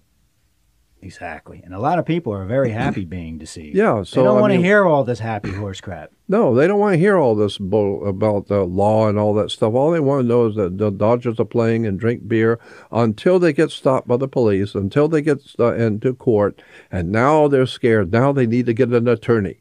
And they do need an attorney, which basically makes them a ward of the court. A ward of the court. And a ward of the court is someone of an unsound mind. That's in the law. So that's an American, what is it? Corpus juris secundum says that. It's American law says. If you hire an attorney, you are a ward of the court. That's what the law says. And a ward is a infant or person of unsound mind. That's right. Well, verify that with the reference work. That's it. That's why babies are in a ward. So you've got to be out of your freaking mind to get a lawyer. Well, but that's what it's saying, is that if you understood the law, you wouldn't have gotten in trouble to start with. Exactly. Well, the jails are full of a lot of innocent people, that's for sure. Well, yeah, but innocent people didn't know the law. They don't know how to read the law. They don't know what the law says, so they got in trouble. And they get in there on default automatically. Absolutely, default automatically. Who was it? Wasn't there a Supreme Court justice that said everyone in federal prisons today elected to be there? Yeah, I don't know if it was Scalia or which one said that, but they said something to that effect. Yeah. That most people are in prison because they put themselves there. And that's right. That's irregardless of whatever crime was in contention. Right. It's by what they said and did and the way they did not exercise their rights. And I think we definitely will, we've addressed that in some past issues, or past stories, and future stories. We need to go into how prisons are becoming such a big business here in the United States. Well, I understand that. That's a whole different subject. Anyway, this is Jordan Maxwell. And as I said, just an ordinary man pursuing extraordinary knowledge. I'm fascinated by how much I don't know. But keep tuned. We've got some really interesting stuff coming up for you. Very interesting. Very controversial, but I think it's an idea whose time has come to look at some of the dark stuff that's going on in our earth, and especially in our country, that people are not aware of. You need to wake up, understand how the law works, understand how the way your government works, and understand God, understand the universe. You need to start doing some homework. Well, Jordan, in that regard, this country, the people by default did become sovereigns, and there is a maximum of law that does say a nobleman should know their law in full. Well, a sovereign's above a nobleman. So, if you want to be a free people and you want to be sovereign, per Lansing v. Smith, that maximum of law does kind of say, well, if you think you're something special, you should know the law in full so you can protect your rights, because you're going to be involved with things of consequence. That's what I have found. I have discovered.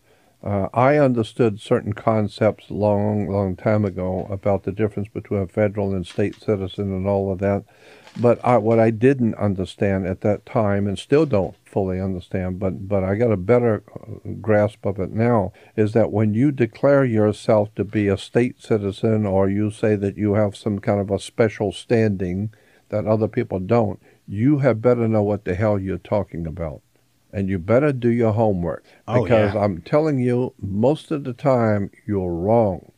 You've already got adhesion contracts. You've already made certain contractual agreements with government a long time ago that you have forgotten about and you didn't know about. Like when you were born and you have a birth certificate? Well, that goes into Mercier's invisible contracts. Well, that's what I'm talking about. So if you want to talk about you are sovereign and you have sovereign rights, no, you're not sovereign.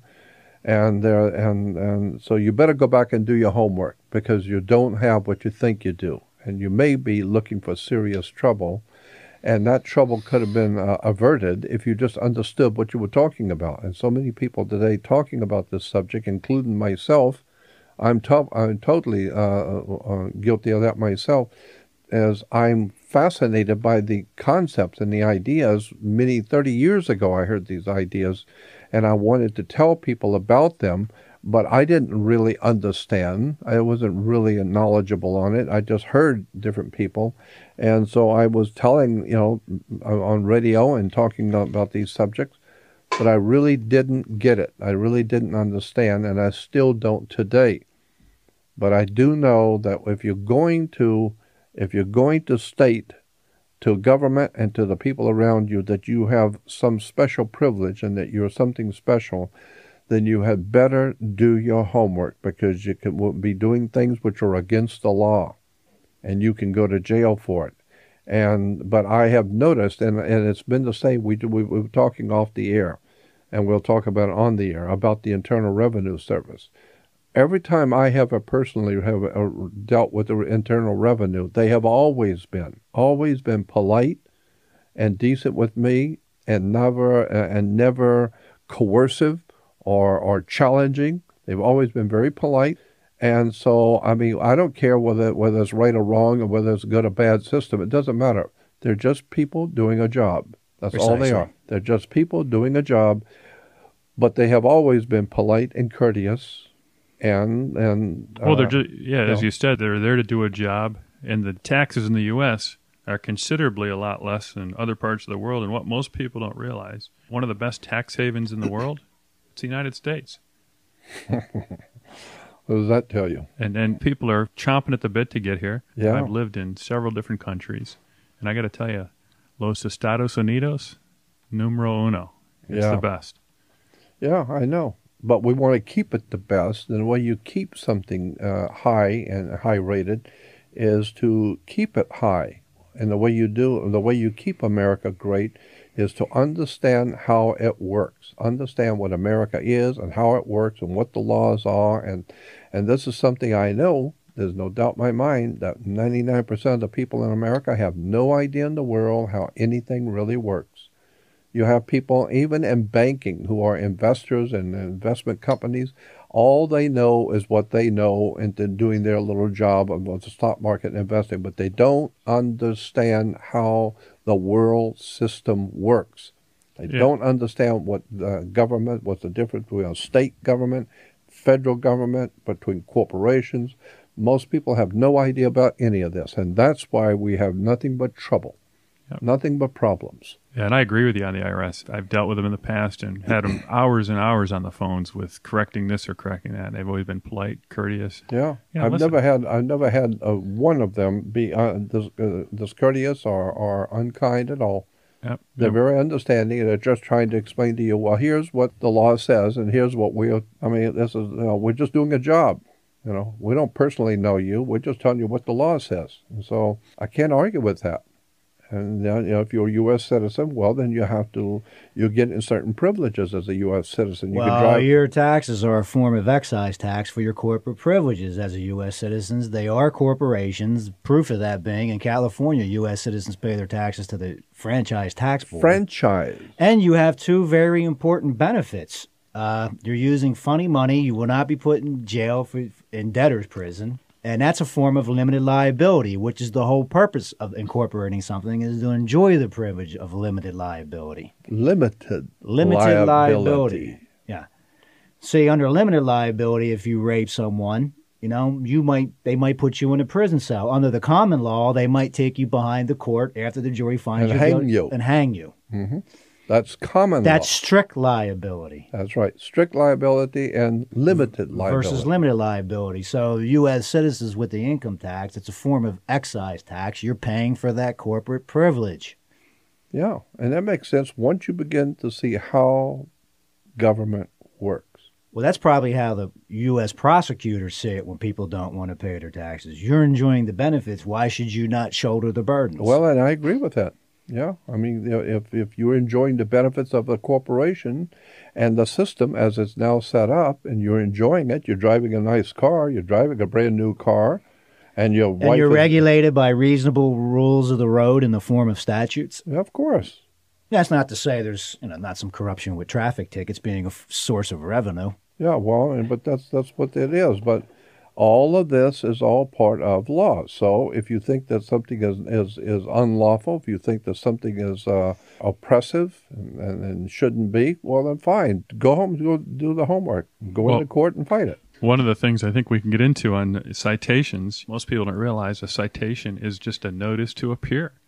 And technically, a notice to appear, you're appearing in front of the judge.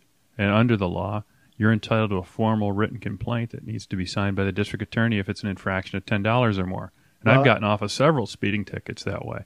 Even more precisely, to even pull you over, that's a form of arrest because your forward motion's been impeded. So there should actually even be an arrest warrant. But then again, there's U.S. citizens who don't really. Hey, look up Overton versus Ohio. Very good case where some people were pulled over for a expired tag. There was some racial profiling in the case. Supreme Court says, hey, officer, you had no right to pull these people over. Great case, Supreme Court.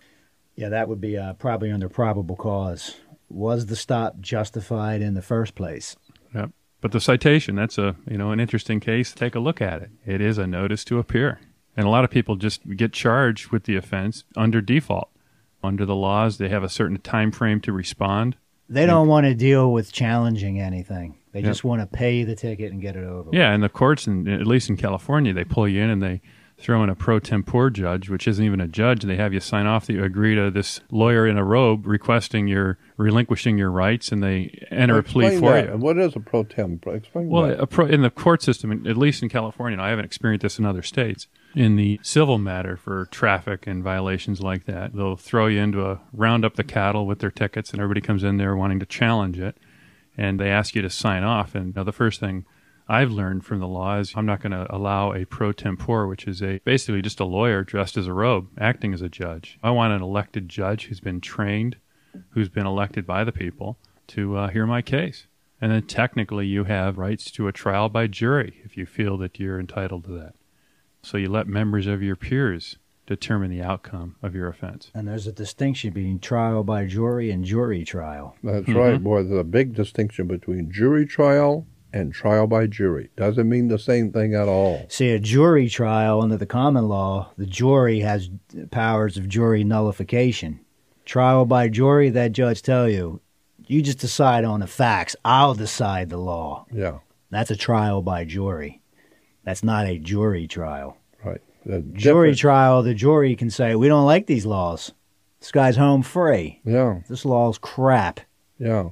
But see, trial by jury, the judge is not going to instruct you that way. I'll rule on the law. You decide on the facts. So there it is. There's a classic example of what I'm talking about. There's a world of difference between a trial by jury or a jury trial. It's the difference between a lawyer who practices in law and an attorney as a practicing at law. In law, at law. What are you talking about? There's a difference? Yeah, well, when you get married, you got in-laws. Or if you're going to court, you're going to be at law. So you need to understand how these words work in a court. Oh, absolutely. And even in California, most people don't realize under Penal Code 853, citations are a violation of a county or city ordinance, and they were repealed. This is back in 1967 under Chapter 815. So citations technically are no longer in effect in California, yet they're given out every day. So in other words, when a cop gives you a ticket, is that what you're talking about? Google it. Look it up. Go to Lexington Law or one of the different search engines and Google citations in California Penal Code 853. They were repealed in 1967. So what are you saying? They're technically, the law said citations are no longer allowed, but they give them out every day. And we'll go into that with our legal experts on some of these shows. Well, that's a classic example of what I'm talking about. Yeah. Well, that gets into that maxim, a reasonable custom is to be obeyed like law. Yeah, say that again because that's a maxim of law, a reasonable custom is to be obeyed like law. That is so very important. I want you to say it again, but I want to preface it. This is a very, very important concept in maxim of law. A concept behind law. Say it again, but this time I want people to listen. This is a very important idea that you just expressed. I'm paraphrasing the maxim because I don't know if my memory's perfect on this, but it basically says a reasonable custom is to be obeyed like law. That is in fact true. That's exactly what goes on in the world today. Well, if you go into court which is a Nisi Prius court, and you're going in there as a state citizen, they're going to move against you as if you were a U.S. citizen for all kinds of technical reasons. And that being said, and they're also going to be thinking, this person's being completely unreasonable because nobody's living on plantations anymore, taking their surplus goods to the market on Wednesday to trade, and they have a bunch of slaves working on their plantation. This is the 21st century here, pal. You're being very unreasonable talking about these things.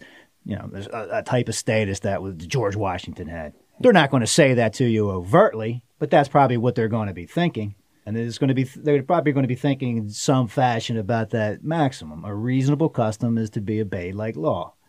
And you're coming in here being highly unreasonable. We got an expedited process here. You're talking about all this common law stuff and this and that. You're gumming up the works, buddy. Yeah. But a reasonable custom is to be obeyed like law. Okay. I'm telling you, that is, to me, one of the most important statements I've ever heard, because that's exactly how the world works. That Roman maxim of law is because people, people, generally speaking, understand that certain things are against the law, and you ask anybody on the street, well, can you do this? No, that's against the law. Ask anybody, and people will tell you, no, no, you can't do that. It's against the law. Then you, like Sharon, you go to a law library and get the law book and open it up and do some research for about 6 hours, and you finally find it and read the law, and you find out, no, that's not the law. That's not the law at all. It's totally different. You can do this certain thing that everybody in town will tell you can't do. And so, therefore, what this maxim of law you just quoted a couple of times is saying that it's a custom of the people to believe that this is not that you can't do it. So, therefore, don't do it, even if it's not the law. But if it's a reasonable custom, and people all over the city and all over the county and all over the state, everybody just knows that you can't do this and you can't do that. We know that. In point of fact, you can. The law says you can, but it is accepted by everybody that you can't, so therefore you can't do it. But that gets into what the judges said about the public.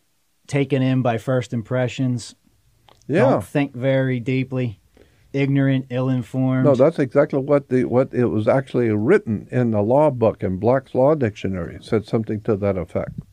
Well, one of the things most people also don't realize is under the Sixth Amendment, there's a statute of limitations. And a lot of people, under 60 days for felony, 30 days for misdemeanors, and a lot of people waive that right. Well, you know what, Mr. Prosecutor? You want to charge me with this offense? You've got 30 days or you've got 60 days to charge me with this offense, and I'm entitled to a right to a speedy trial. And most people don't realize when they hire the attorney, they waive their rights. You're screwed right there on the spot, the second you sign up. U.S. citizens have no access to the Bill of Rights. If you could, look up Jones v. Temer, Google Scholar, and then just maybe do a find in the browser on Bill of Rights, and they will explain in Jones v. Temer, U.S. citizens do not have access to the Bill of Rights. U.S. citizens do not have access to the Bill of Rights. Per Jones v. Temer, a 1993 court case. Right. So don't go telling the police or the judge, well, I have the Bill of Rights protects me. You don't have access to the Bill of Rights. Have very similar privileges under Title 42, which is the United States Code. But you don't have access to the Bill of Rights. No. And that gets into the gun issue. Yeah, that's a big hot spot these days under federal statute versus states. Talking Second Amendment guarantees the right to keep and bear arms. U.S. citizens have no access to the Second Amendment. Per Jones v. Temer, 1993, anyone in the audience can go to Google Scholar and look that up, and then just do a find in your browser under Bill of Rights. And they'll talk about that. It will say that, 2 or 3 sentences.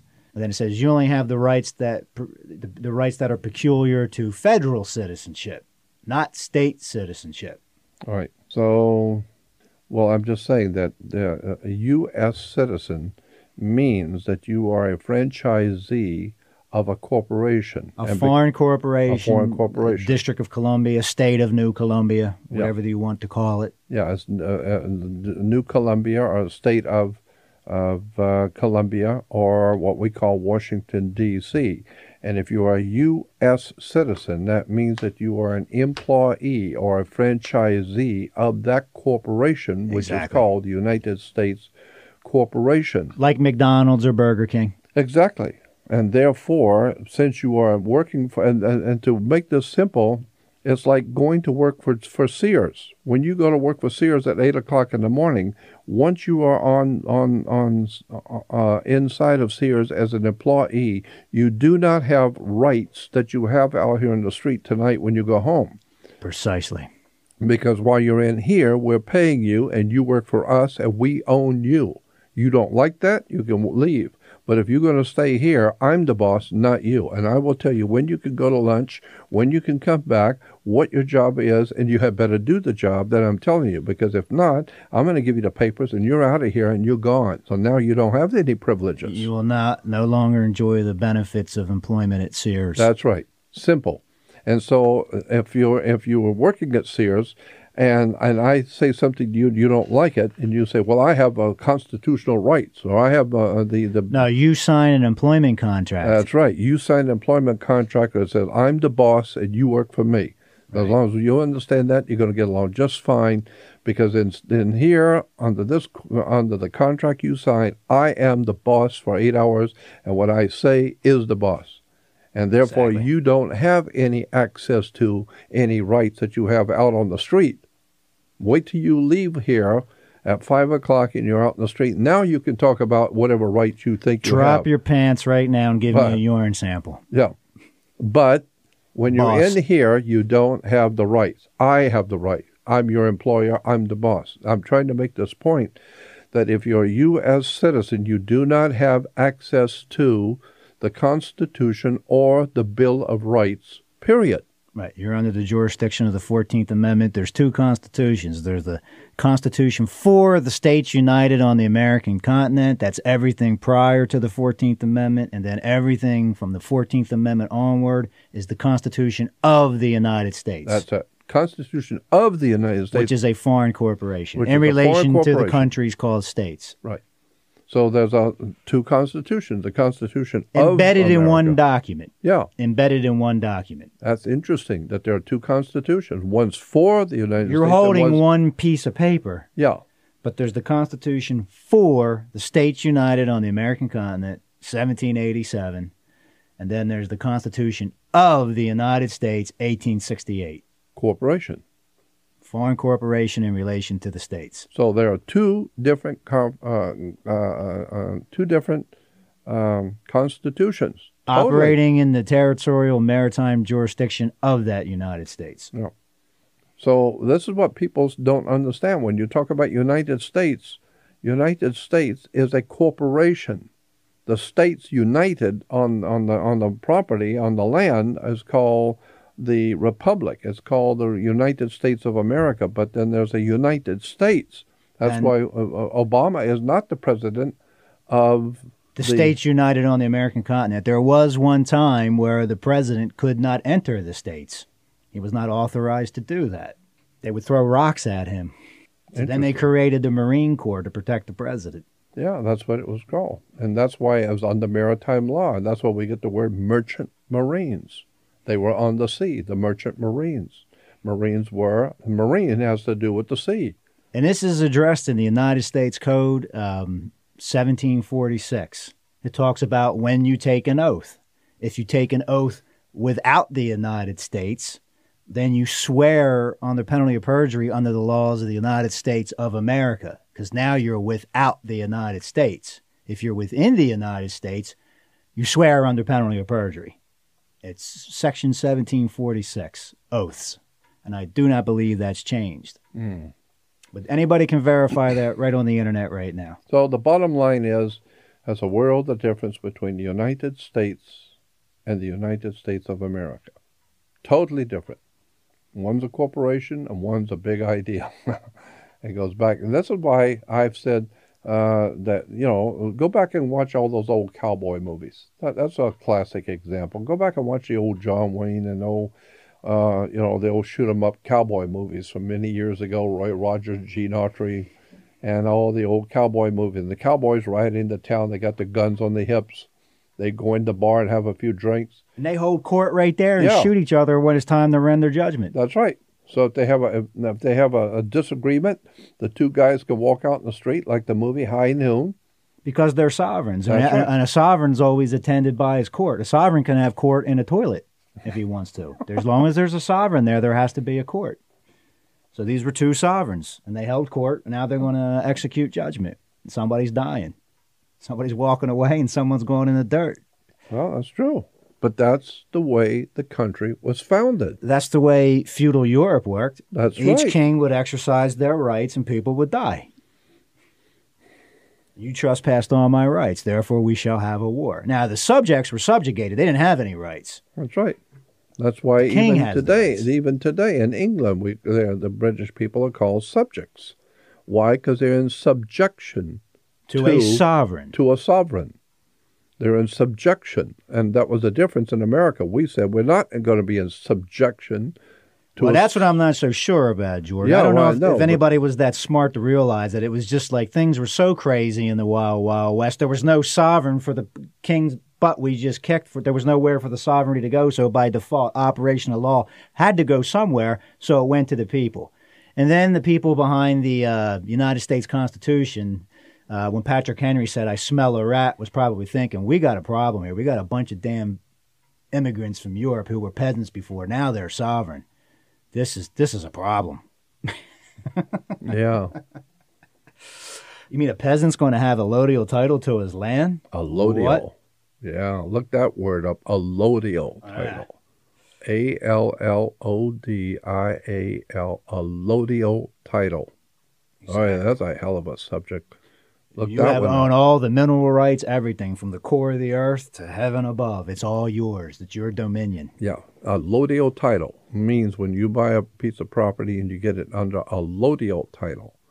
There is no feudal overlord whatsoever. It is land. It is not real estate. This is another principle in law.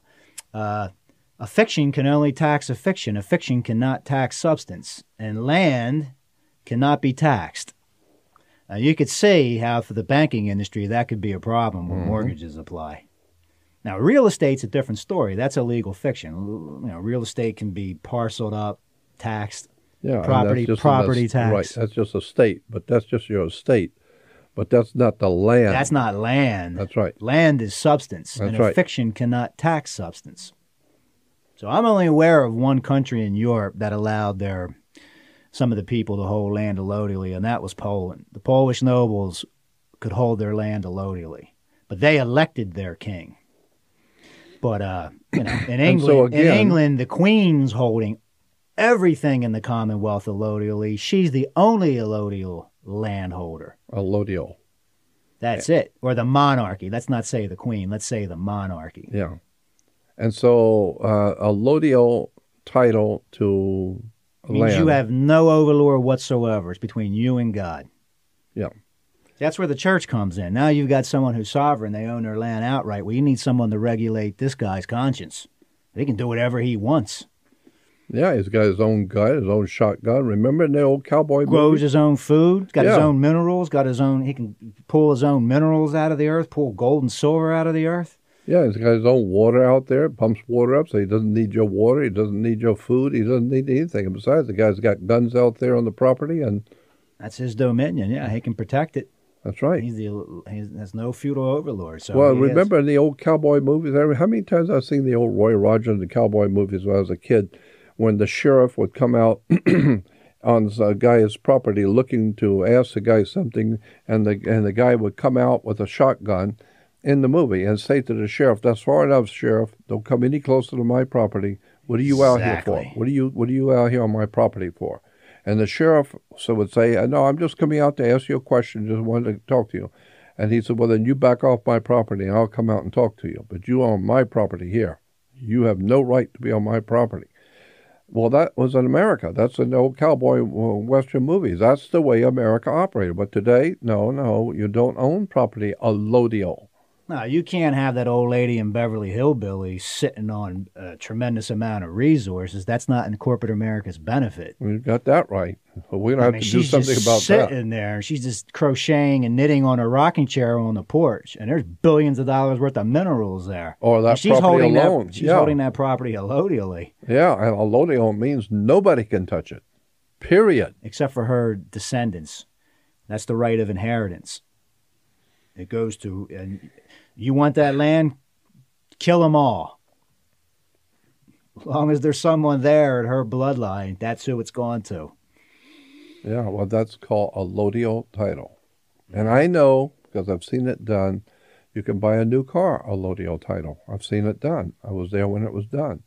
And I went... Well, strictly speaking, U.S. citizens can't hold anything allodially. Nothing. They have an equitable interest in their property. Because they're in some type of... They're getting government benefits. And when you start talking about benefits, you're talking about beneficiaries. Well, trust structures have beneficiaries. That means there's a trustee, a beneficiary. So if you and I, Jordan, if I basically want you to hold something in trust for me, I say... I've got this 3-year-old kid, and I want to give you a guitar. You be the trustee, and I allow you to have title over that. Okay? Well, the beneficiary of that trust still has an equitable interest in that property, even though you're holding it. He's still a beneficiary of that trust. He has an equitable interest in it, even though I granted you ownership of it. See? Yeah, so this is why today... So he's benefiting from the trust, from your protection of the corpus of the trust. Yeah, but the point being is there's a benefit. So when you hear the word benefit and beneficiary, there's a beneficiary, which means there's some type of trust structure. So strictly speaking, U.S. citizens, I'm of the opinion that they hold nothing allodially. Their teeth, their hairpiece, nothing. Their car, nothing. They have an equitable interest in it. They don't they don't hold it allodially. Not U.S. citizens. Now, state citizen, that's something different. We're in the realm of substance. We're in the realm of common law. Yeah. But state citizens in the realm of common law, that's a whole different story. But if you're a U.S. citizen, you cannot hold anything allodially, from what I understand, because allodial means nobody, including God, can touch it. No one. You signed it all over to someone to take care of it. That's right. Probably under the doctrine of parens patriae. So therefore, government, you cannot own anything allodial if you are a U.S. citizen, because that's like going to work for Sears and you can call your own shot and you can do anything you want and they can't touch you. No, that's not the way it worked in here. I can fire you anytime I want. No, I'm allodial. You can't touch me. I can do anything I please. No. You're an employee. See, I'm an employer. You're an employee. Go look that up in the dictionary. That's a master-servant relation. That means you're on an at-will, day-to-day basis. And your labor, you didn't generate any equity in this company, pal. That's it. You got the benefit of a paycheck, and that's all. And then when when the human resources is no longer necessary, we shall liquidate you. Yeah, that's right. Yeah, because, you brought that point up one time before in a discussion about if somebody comes into your company and is helping you to build a car and they're putting their expertise into it. Oh, yeah. If you come in as a state citizen and now you're working for you're not, strictly speaking, you're probably not going to be an employee. You're going to be your labor is going to go into building that company. You might have a stake in that company where you have some type of claim in the equity of that company. Like, you can't just fire me. I will see you in a common law court and take out my share of how much I helped build this organization. This wasn't an employer-employee relationship. This wasn't master-servant. That's right. So, strictly speaking, you're a corporation. I'm a sovereign. I'm above a corporation. I'm substance. You're a legal fiction. So you think you're just going to fire me? I'm going to walk away with nothing? See, that's why I think, as I've said in all the other programs, a knowledge of the law is very important. You need to understand how this stuff works, because something is a legal fiction as opposed to substance. Well, when you get into a court, you better know what you're talking about. That corporation would be a resident of the state. You would be, as a state citizen, domiciled here. There's a world of difference. Yeah. Ambassadors from the United States reside in a foreign country because they're coming back to headquarters. Yeah. That's not their domicile. They're residing there. So if you say that's why when you file a tax return, it's a resident income tax return. because your home base is Washington, D.C., and you're residing in California. And that's why the collection agency is called the Internal Revenue System. Precisely. It is operating only for U.S. citizens Internally. Internally in the corporation. So if you're a member of the corporation, you're a U.S. citizen, which means you're an employee or a franchisee of a foreign corporation. So the corporation has its own in-house auditing department for its own employees. It's called the Internal Revenue System. And internal. It's revenue, revenue. Revenue. You've got a corporate jurisdiction, a private jurisdiction, a public jurisdiction. So you've got different venues: a public venue, private venue, corporate venue. So revenue, revenue. To revenue, yeah. But that's why you hear Americans talking about those terrible taxes system and how they can tax you at 100%, which means you're dead. Yeah. 100% tax. If I tax you at 100%, I put a bullet in your head, I take all your property. You can't defend it. I've just taken everything you had. That's 100% taxation. You're dead. You're no longer in my way. Yeah. Power to tax is the power to destroy. Well, I mean, that's the law. That's what the mob does. You didn't pay your debts. We're going to tax you at 100% now. Boom. Look what just happened in France. If you make more than $1 million, it's 75% tax rate. And most people don't realize, look what happened in England back in the 70s. There was, I think, a 90% tax rate for people earning... the Beatles weren't happy about that. No, or Mick Jagger or any of them. Exactly. That's why they're recording Exile on Main Street in southern France. So it's very interesting, internal revenue. It's for only those who are called U.S. citizens, because a U.S. citizen is a employee or a franchisee of a company called United States Corporation. And if you are working for that corporation, then you are internally, you are inside that corporation, so that you are under the auspices and under the authority of an internal You're revenue. Within the United States. If you were without the United States, you would be in the States United. Citizen, you would be in the States United on the American continent, also referred to in Section 1746 as under the laws of the United States of America. That's when you're without the United States. Meaning you're not in the corporation. Right. You are a state citizen. Yeah. And there is such a thing as a state citizen as opposed to a corporate citizen, U.S. Per Jones v. Temer 1993 court case. So before we leave this program, I'll say it one more time. A U.S. citizen is an employee or a franchisee of a company. A foreign corporation in relation to the states. That's exactly what the law says. Therefore, as a U.S. citizen, you do not have access to the Bill of Rights or to many things that a sovereign American in 1776. Because they're discussing in the Bill of Rights, there's reference to the common law. Right. Just by definition, U.S. citizens don't have access to that. None. So don't go into court and today in a court and tell the judge that you have certain rights and you have a constitutional right. You don't have those He's rights. He's taking silent judicial notice of the fact this clown does not know what he's talking about. Right. So that's why when you go into court, don't think that you have a right to this and you have a constitutional right. You don't have a constitutional right. You are an employee of a corporation called United States, and therefore you are subject to that regulations and rules under that corporation. You're not a state citizen. You're subject to federal laws, and there are national laws, and there's federal laws. And you're subject to every federal law, not national, every federal law. And the reason why is because you can drive a new car, you dress pretty well, you eat pretty well, you can take the family out to... the United States government takes very good care of their franchisees. Yeah. Very good care. Yeah, you have a lot of benefits. You sure do. Limited liability is a big one. You're not going to jail for your debts. There's a lot of people out there with a lot of credit card debt.